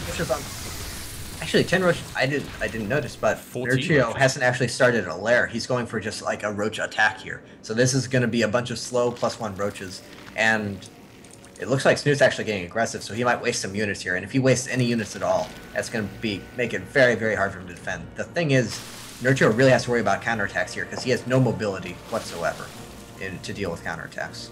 Yep, and there's the cancellations from Snute. He sees what's going in. Thankfully, he scouted first. If he went in there with Banelings and met with 14 roaches, that would have been an absolute disaster. But he's able to cancel out of that, loses bare minimum, and now he's going to try and play catch the roach, and he's going to need a large army to do that. He's going to be able to exploit the immobility of it. There's a couple of roaches walling off here. Nerchio is able to prevent some of those Lings from coming in, but others get into the mineral line here, and the rest of the Lings now making their way around to try and cancel that third base, which, with that many roaches, actually it might happen if he's able to get a good surround. He's not able to get it, though.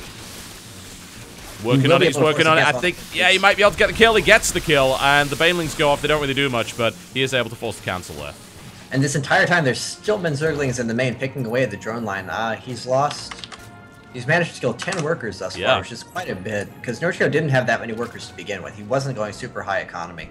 And Nerchio realizing that he's kind of going to have to just go all in here. He has a lot of roaches left. A lot of Zerglings have been lost on Snute's side. And Snute does not have any more spine crawlers, but he does have roaches in production. And defensive roaches beat offensive roaches very, very hard. So this is going to be tough for Nerchio to make what he needs happen. The roach is cancelled out there for Snute.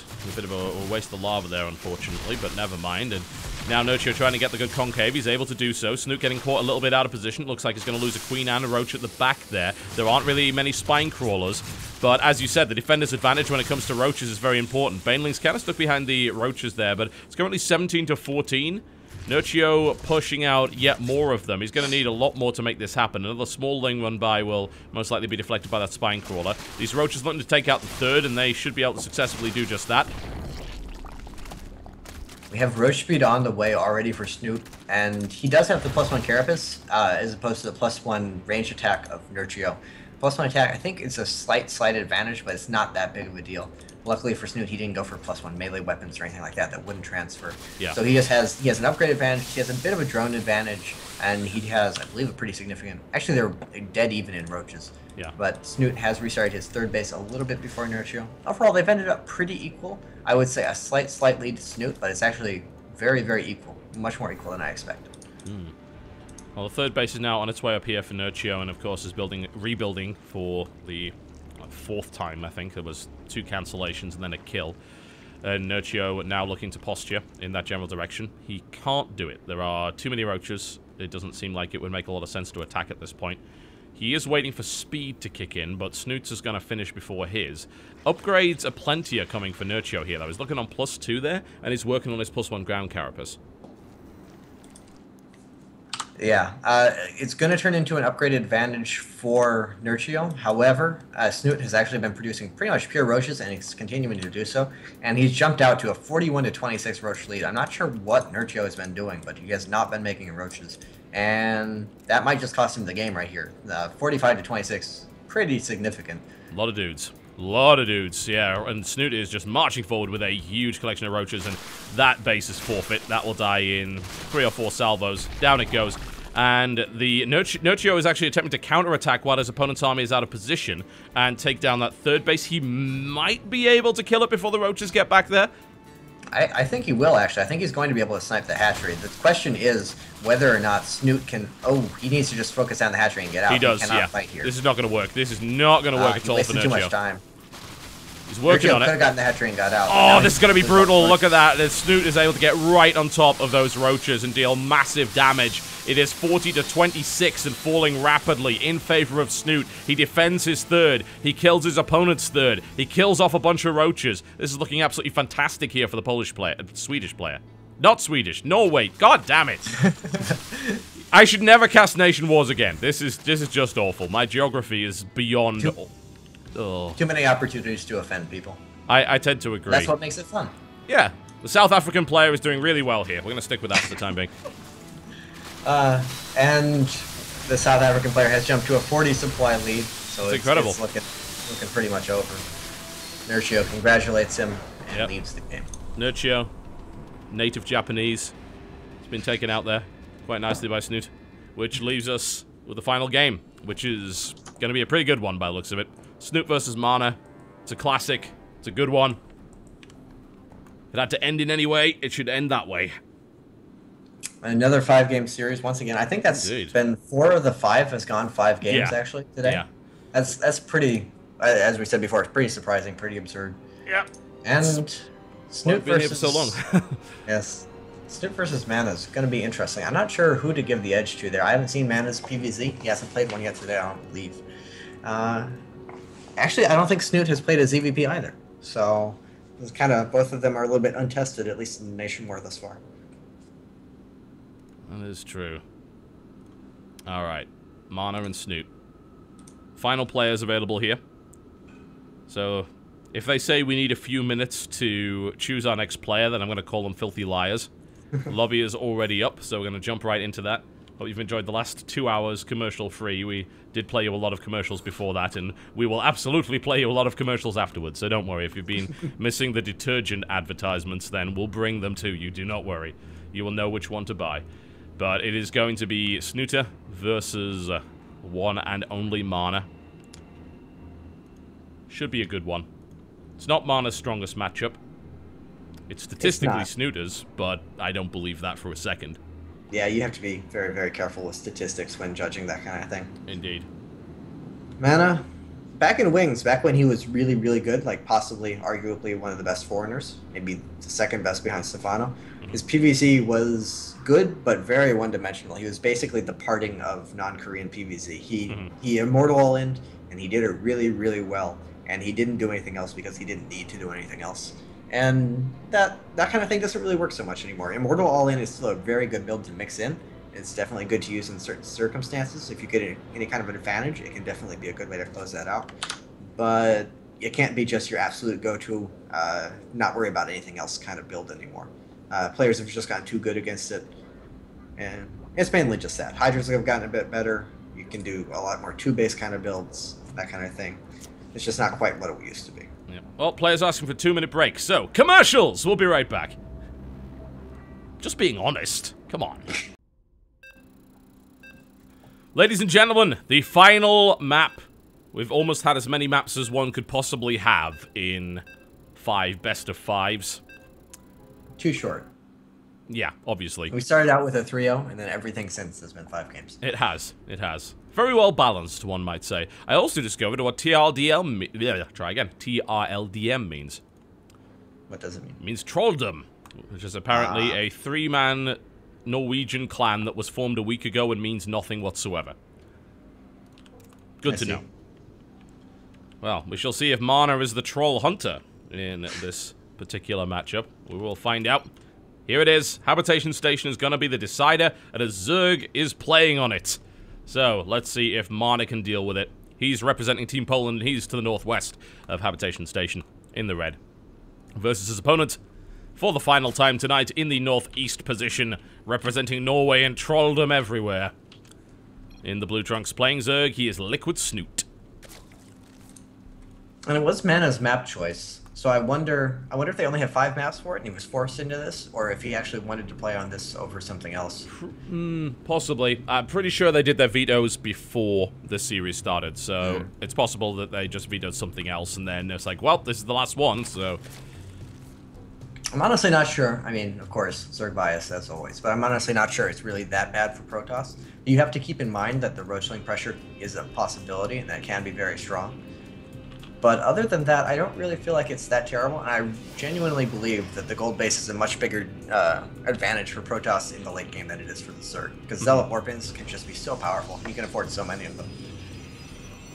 Yeah, I think you might be right with that. I don't honestly think that the map has been explored enough, and I also really dislike this I suppose there's this culture that's been around in StarCraft 2 for a while, in the sense that if a map is non-standard in any way, and you have even the slightest inkling it might be imbalanced, before you even find out, you just hit that veto button immediately, and then just say, take it out of the map pool, which, to me, I don't know. As a pro player and someone who ladders a lot more, I think you'd have a much better opinion on this than me, but it does seem a little excessive to look at a map and just immediately veto it on the basis that it might be imbalanced before you actually know that that's the case.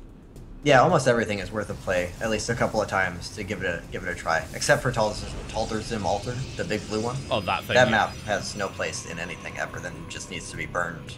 Apparently Desro believes it's a good map. Well, that's the kiss of death right there. That should tell you.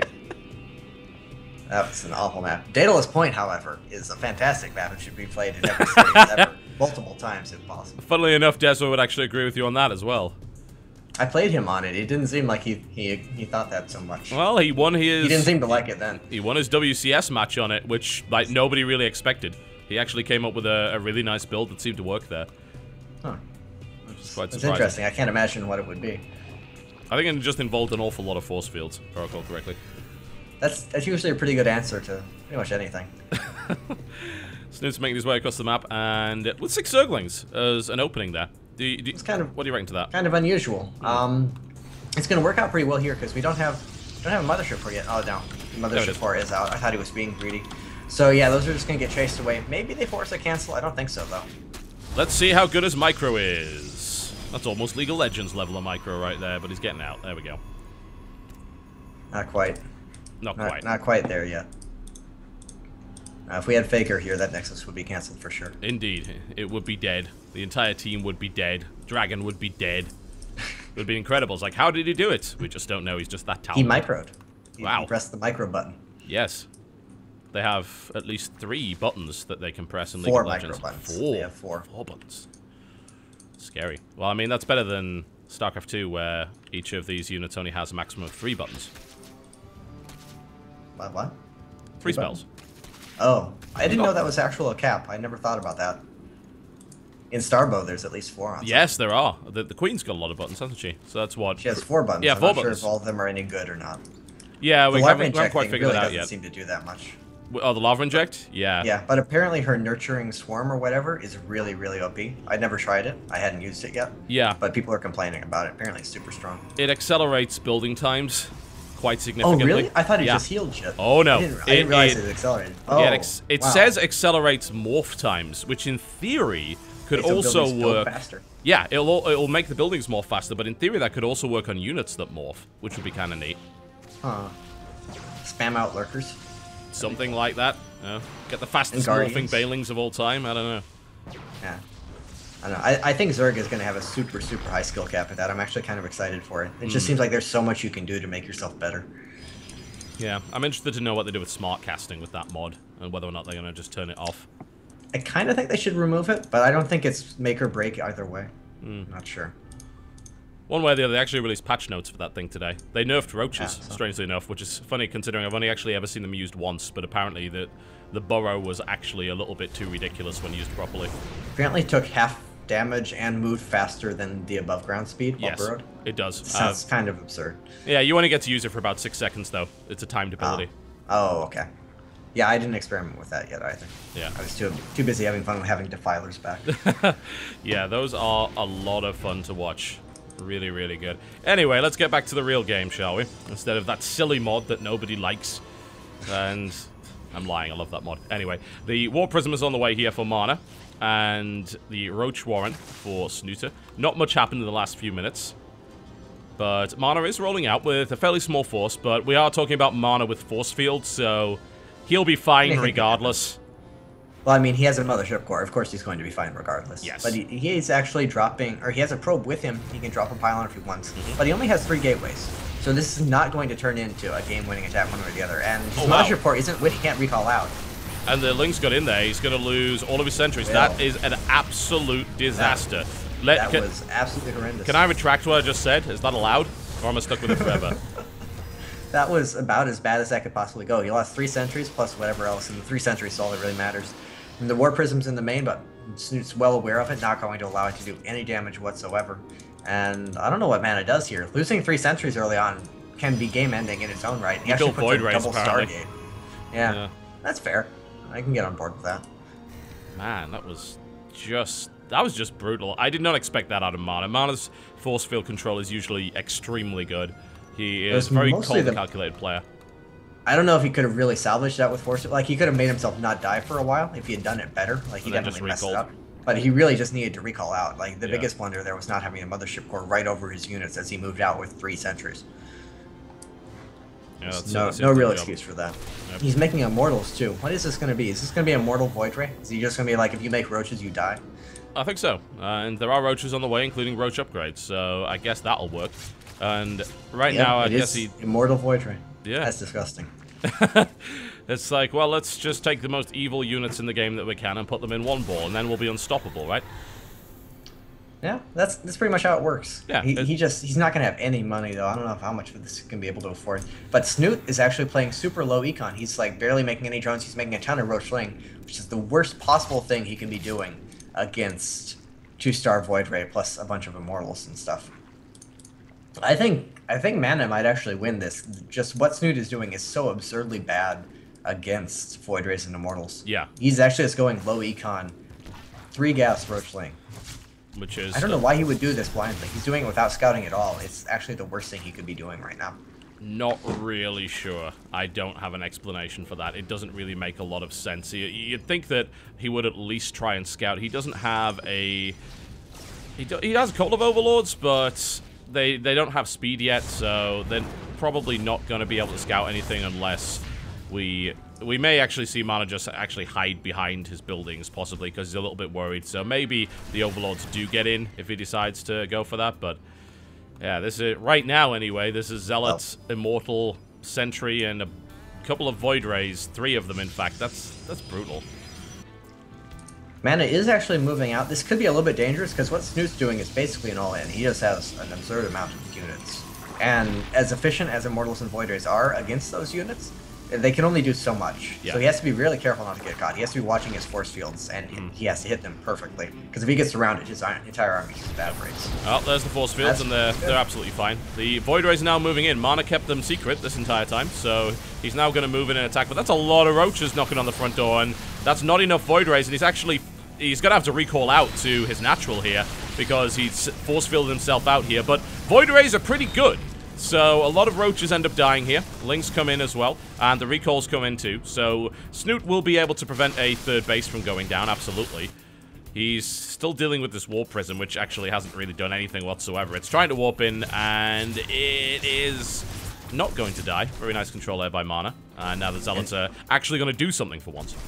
And he might actually get a Queen kill out of this, who's definitely going to get at least a drone or 2. Not really accomplishing much. Yeah, Snoot's control's too good. He was able to micro that Queen very nicely, and that's the full surround there, no problem at all. I'm still liking Mana's position here. For as absurdly bad as that first attack was, his composition and what Snute is doing, he has 4 Void Rays, Colossus, and 2 Immortals against a pure Roachling army with no fallback. Snute was very, very low economy. He's just now taking his 5th and 6th gases. He only has 3 hatcheries. Very low production. Very, very low tech. No real upgrades to speak. No upgrades to speak of. I just don't understand at all why Snute decided to play like this. And Mana's getting a little bit over-aggressive here. His Mothership Fort is not with him. If he gets caught, he's going to die. And Game of Thrones continues. Well, yeah, let's see how this one goes. There are a lot of units stuck outside of those force fields. The force fields are generally good, but the sentries are rapidly dying, and this army is going to get absolutely crushed.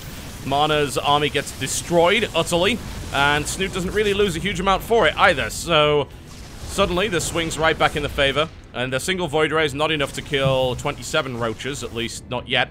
There's another Colossus available, and actually 2 more Void Rays, however, so it may be that Snute decides to donate some extra units.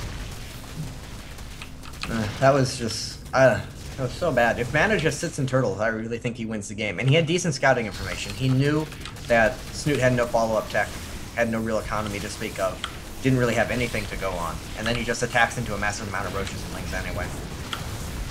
Well, Snute is losing a lot of units in this attack, but they're not exactly high value, and he is able to force cancel on the third base there. Snute obviously kind of obsessed with the idea that he does not want to allow the Protoss player to take a third, which is fine. And it is limiting the Void Ray production significantly. We are talking about Colossus Void Ray, which on 4 gas, you're not going to be able to make a huge amount of them. No, that is pretty limited by your income. But yeah, if Mana had just secured that third base, I think he wins for sure. Yeah. I don't want to keep harping on that, but it's just so mind-boggling that he would choose to attack there when he has seen that all his opponent is doing is producing low-tech units. It's really not, it's like, it's not a Mana style either. Mana is legendarily passive, and it's very surprising that he would do a 2-base attack like that.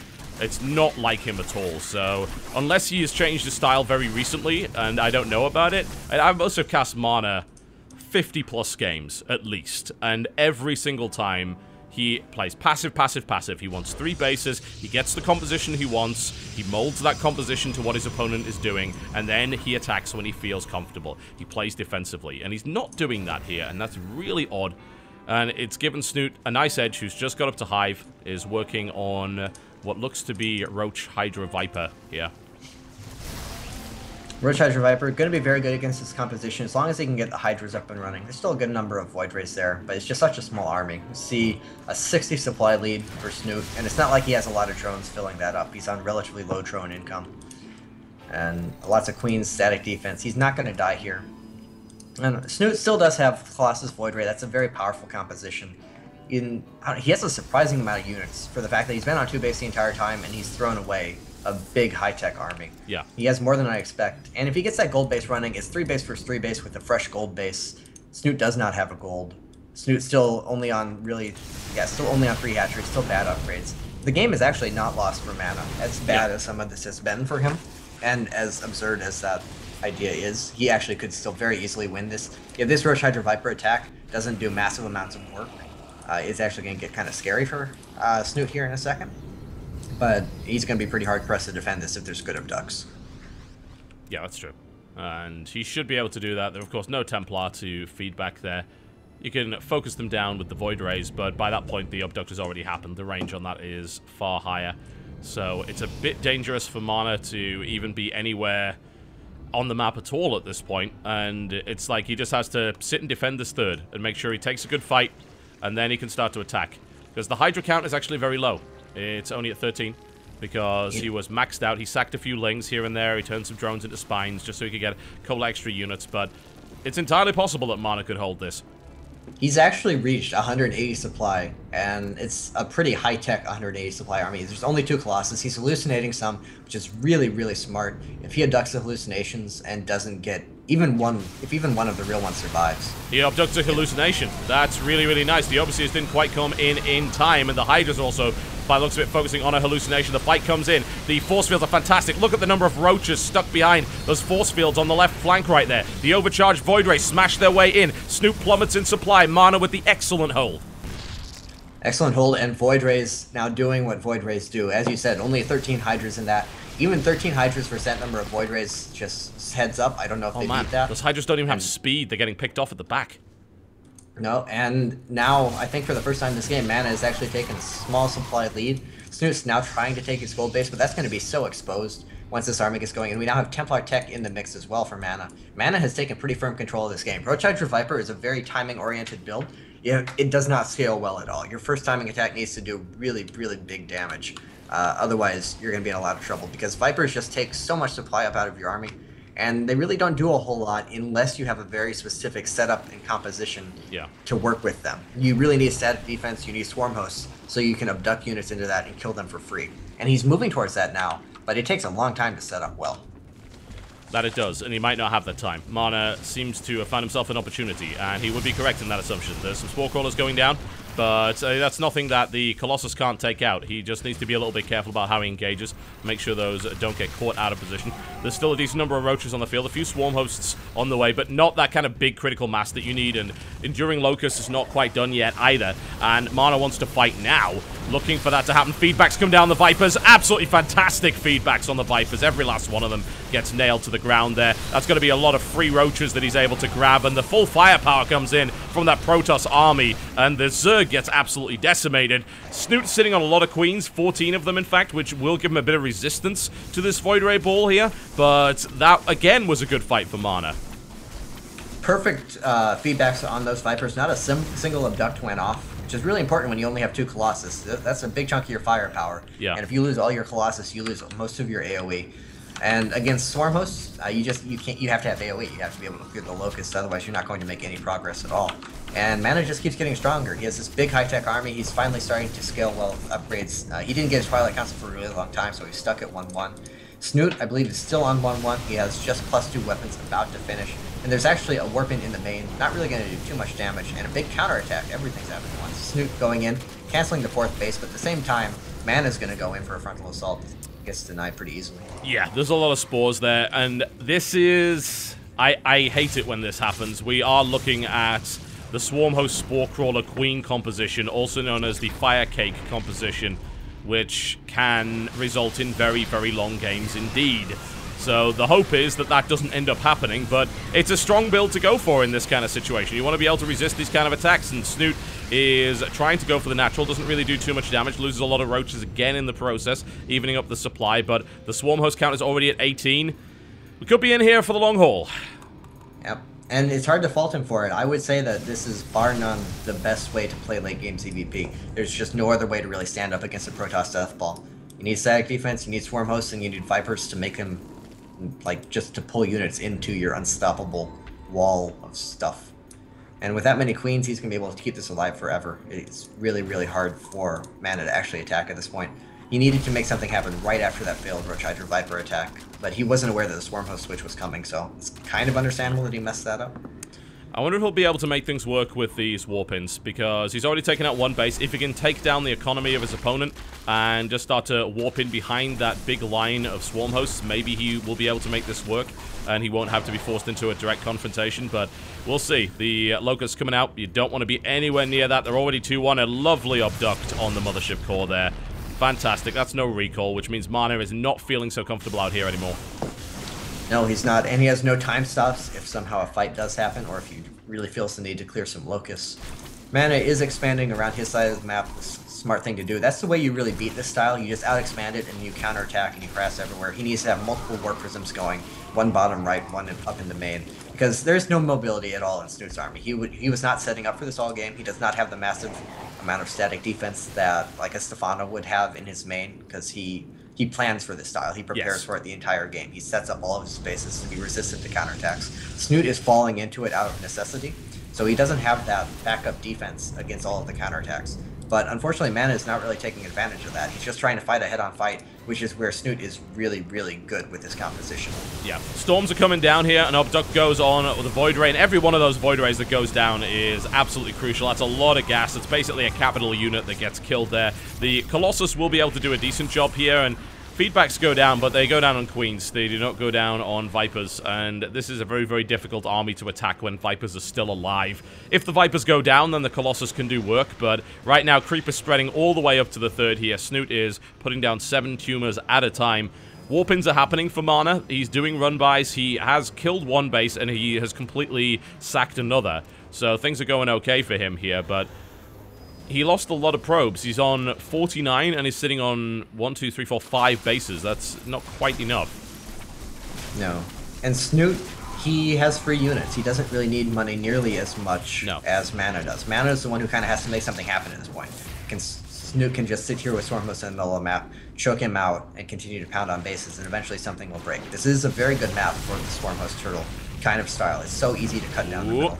Here we go. Here comes the blink. Great transfuse there by Snute. Absolutely fantastic. Goes for yet another blink into the middle of that. Of course, he doesn't want to go too far because there's plenty of Spore Crawlers and Queens. Abducts come on 2 more of the Void Rays. They're charged as best as they can, but they will die. So this Void Ray ball is now down to 5, which is a little bit less threatening. The infuriating Locusts are still moving their way through here and smashing this army, doing a lot of damage. The DPS is absolutely massive, so you don't want to be anywhere near that. Snute has now actually taken control of the area by the gold base for Mana, Be sending Swarm Hosts up into there and into the natural. So getting more and more annoying, more and more aggressive with these. And at this point, it's starting to just look like a slow, inevitable death for mana. He just doesn't really seem to have an answer for this. He doesn't have the amount of money necessary. He is taking out the bottom right base, and he probably will end up killing that hatchery, but he just doesn't have the money necessary to really force a base race with the warp-ins, which is kind of what you have to do if you don't have much economy. Yep. And he is gotta get that base. There we go. Okay, so that did pop, which is great. But as you said, these are free units. What does he care? He's relying on locusts. There's 35 of them. You can kill as many queens as you want. There's still 35 swarm hosts making locusts. Yep, and Mana actually just given up on defending. He is running around. He is going to go for the base race with his existing army. That's not a bad choice to make at this point. I don't think he's not going to win the wear of attrition. It's just it's getting worse and worse for him over time. Yep. And Storms go in, time stop. Right on top of it. And he can kill most of the locusts without taking too much damage, but he hasn't got his hands on the swarm hosts yet. That Zealot Warpin is doing damage at the natural here. Mana looking to try and get... That's a nice choke point for Mana to be in with those Colossus, especially if he can funnel the locusts. He puts down the force field to allow that to actually happen. And he's just eating through those locusts, and he hasn't really lost too much. He still has a ton of mana left for Storm as well. Yeah. He might be able to make something work. He has a bunch of Zealots in the natural taking out the hatchery there. They can go into the main very easily. There's no more defense there. Mana might be able to make something work. And in all of this, Snute has actually forgotten about his own aggression. He has not taken out the bottom left base, which is completely undefended. And he hasn't even taken out the 3rd/4th base of Mana either. Although he does have some locusts rallied over there. That should happen eventually. But with Mana's army coming back to defend, he might be able to hold on to that. And this so hive is getting pretty low, man. It shouldn't die. Actually, it's coming pretty close. +3 Zealots are quite good. And oh wow, he picks off the hive. That is fantastic. Mana is really bringing this back. I mean, the army supplies don't really tell that kind of story, but oh, he gets on top of the swarm hosts yet again. He's able to kill off a couple of them, which is nice. That means there's only 36 more he has to deal with, but a storm right on top of the swarm hosts and on top of the locusts as well. Colossus, a good firing angle. I'm liking this right here for Mana. He takes out yet more. He's forced back, however, needs to keep those spellcasters alive. He absolutely does. It's just so hard for him to replace. Actually, he's gaining more and more bank, more and more money. He has mining bases, and Snute really doesn't. He only has that gold base going, and it's not even completely saturated. And he's actually going to take out another hatchery with these Zealot Warpins. There's just no mobile response at all from Snute. He has no stag defense to fall back on. Swarm Host obviously can't respond to it well enough. And another hatchery is going to die. There's one remaining hatchery on the map. It's incredible. It's really, really nicely played by Mana, I've got to say. And this hatchery that's alive, by the way, is about mined out as well. So Mana has been warping it all over the place. It looks like that Fire Cake game really gave him some experience in dealing with this style. It absolutely did. And that's what it is. It's just you have to have experience with the style. It looks so frustrating to play against, and it is genuinely very strong. But if you know how to deal with it, and you're in pretty good shape to begin with, you can. It feels uncomfortable. It feels like it shouldn't be this way. But if you just expand everywhere, you run around and counterattack, you never actually fight the locusts. As long as you can make that happen, it's very beatable. And Mana, he was looking a little bit shaky at first, but then he started making the right decisions for sure. Storm Drop went on the gold base as well, taking that out. However, Blinding Cloud is coming down, and Snute has forced that back. Some losses have been taken here by Mana.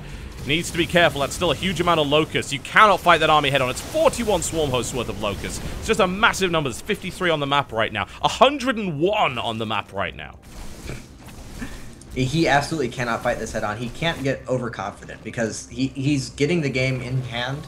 Snute has essentially no money left. There's not really a whole lot he can do, but that's just an absurd army left over. You cannot fight that head-on, and you cannot lose these units because Mana still doesn't have very much money of his own built up. He's only mining from 30 probes, which is really not helpful. I don't know. As good as it's looking for Mana, and as excited as I was for him, I'm not sure if he's kind of getting himself backed into a corner here. He doesn't have a mothership core with him. He can't recall out. No, he might get trapped and might actually lose this army to Locust, which would be just absolutely terrible. The final mining base is actually going down here. Mana is focusing it down with those +3 Zealots and doing a great job of taking them out. You might want to consider something like shield upgrades here as well, considering. But regardless, there's another base going down for Mana as well. These Snute Locusts are doing very well. There's no mining bases remaining for the Protoss player here. And Snute has actually retreated a lot of his swarm hosts while leaving some out there. If Mana actually recognizes that and pounces on it, he could get a bunch of, well, some 4 or 5 free kills cleaning those out. Doesn't seem like he's aware of it, though. I'm not actually sure if it was a good idea for Mana to go back and play on the defensive. I think he should have just run around the map and play base race, because swarm hosts are really bad at base racing from behind like that. And I think going back to defend was a bit of a misstep there. This is still a salvageable game, though. He has a lot of Void Rays, he has a lot of high-tech army. He's going to have a ton of Storms, because all those Templar have full mana now. And Snoot's actually pulling back into kind of a defensive position, which isn't so good. Mana's going to be able to retake map control, start expanding, clear out some of this creep. Actually caught a bunch of the queens out there. Yeah, he didn't want to fight them. I think there were a few too many. I think he would have lost a few Void Rays there.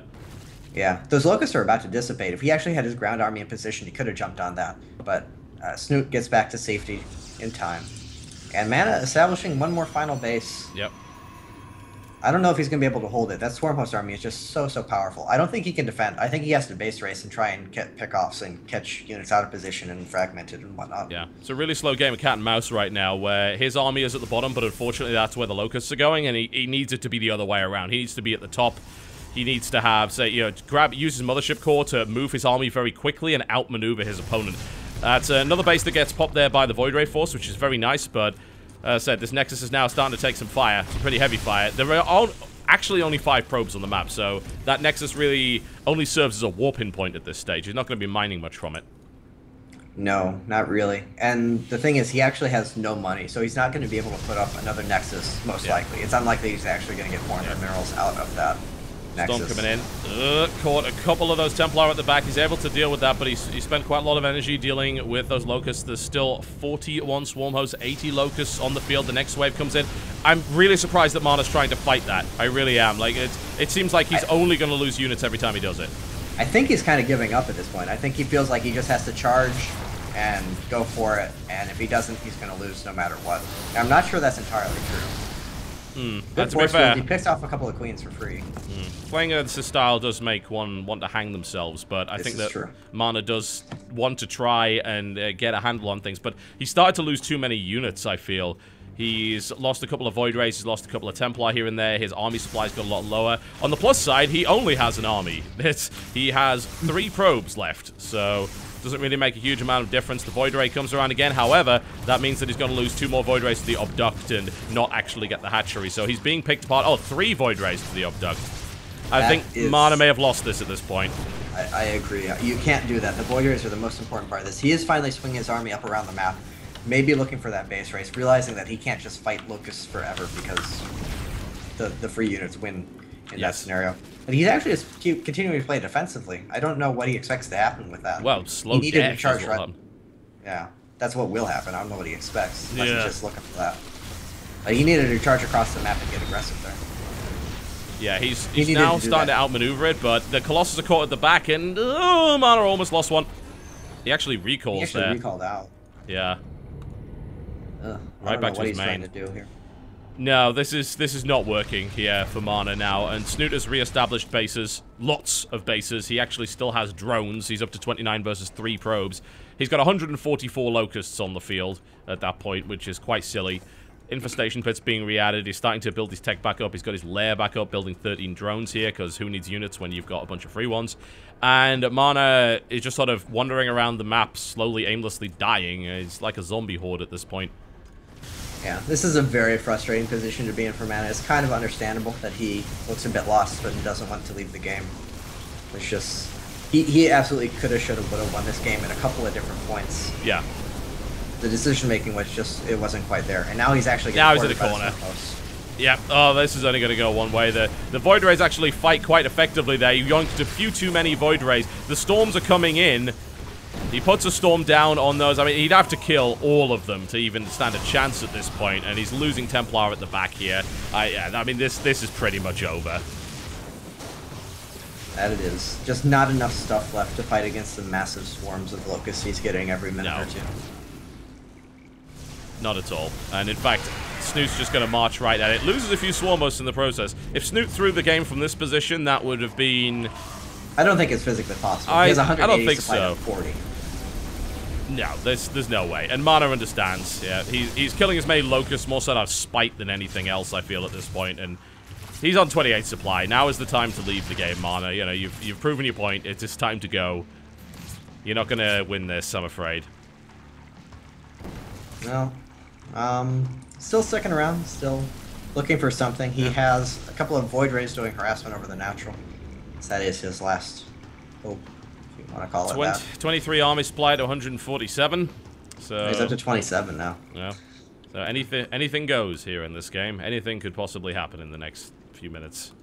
It's understandable. It was a very frustrating game. He certainly could have won it, but he made mistakes. He made bad attacks. He made bad decisions. And as annoying as Swarm Host Turtle is, it shouldn't even have gotten to that point. If he had done it well, he would have killed him. And there's the GG. Any GGs. Yep. A little bit too late. That was unfortunate. You're absolutely right. When he went around and started tearing the bases apart, that was absolutely fantastic. And then at that point, he should have gone, as you said, for the committed base race. Find out where the swarm hosts are, go where they aren't, and then go for it. But that didn't happen. And then he died slowly over the course of 30 minutes. Yeah, even before that, like, he should have gone for the base race once the swarm host turtle was established. But he could have killed him at least twice before that. His initial attack was way too early. Like, he saw Roach Lang and he charged into the middle of it anyway. And then after that, he was still in the game. And he won a very solid defense against the Roach Hydra Viper. There he had another opportunity to go kill him as he was trying to switch into Swarm Hosts. Because the Swarm Hosts were basically panic at that point. He had nothing else that was like a fallback. Well, let's pray and make these and hope it works out. And he just gave him the time to get it set up. Then he didn't respond to it properly in time. He didn't start establishing expansions or doing any kind of base racing or harassment until it was far too late. It's really unfortunate because he had everything he needed to win, and in the end, he clearly showed that he knew how to play against it. He just didn't commit to it early enough or hard enough.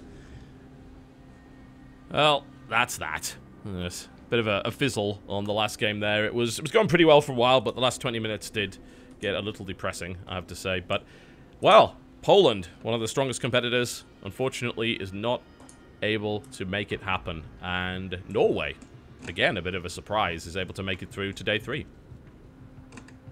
Yeah. I'd still say that Eiki was the story of today. Yeah, that was he played really quite well. A breakout performance. No, I don't think anyone had ever heard of him, much less seen him play or considered him a real contender against this caliber of player. And then he just comes out and he goes, what, 4-2, 5-2, and beats players like Happy. Makes Diestar look pretty bad, honestly. His ZVP, definitely a little bit questionable. Oh, he beat Mana as well. Very impressive performance from him. And then, of course, nice by Snute to pull out, I don't know. His early game there looked really, really questionable. And then his mid game looked really, really questionable. But he stuck with it. He showed great tenacity, and he pulled it out when it really mattered for his team, or for his country. Absolutely. Well, there you go. Norway will advance to day 3 alongside Russia, which was perhaps the more expected result. And Spain and Poland are eliminated from the Nation Wars. Now, tomorrow, you can tune in at exactly the same time, which I believe is 11 a.m. EST. That is 8 a.m. on the Pacific West Coast. That would be 4 p.m. in the British Isles GMT, 5 p.m. Central European Time, and 6 p.m. Eastern European Time. So if you do that, you will find yet more of this. We've got another group stage, so 5 best of 5s tomorrow. That will actually not be with Greg. It will be myself and day 9 casting that one. So Greg is probably happy for the break after that rather lengthy session. And the teams will be, we're going to have the Ukraine, we're going to have France, we're going to have Sweden, and we're going to have Germany. And Sweden, funnily enough, Sweden's lineup is actually the one that looks the weakest, which is weird because you wouldn't expect that, but it is lacking some key players. Let's just put it that way, because there was some unfortunate drama surrounding the Swedish recruitment, which has resulted in Bishu, Moro, and Zanster being the lineup. That's still a competent lineup. Bishu and Moro are capable of taking games off anyone. But yeah, normally you'd expect Sweden to be a powerhouse, and as is, I don't know if they quite live up to that title. Not anymore. I don't think so. But it's unfortunate that that went down the way that it did. But regardless, Bishu can take games off anyone. I would never underestimate Bishu. Moro, of course, has been around forever. Zanster, I have not had the opportunity to watch, but who knows?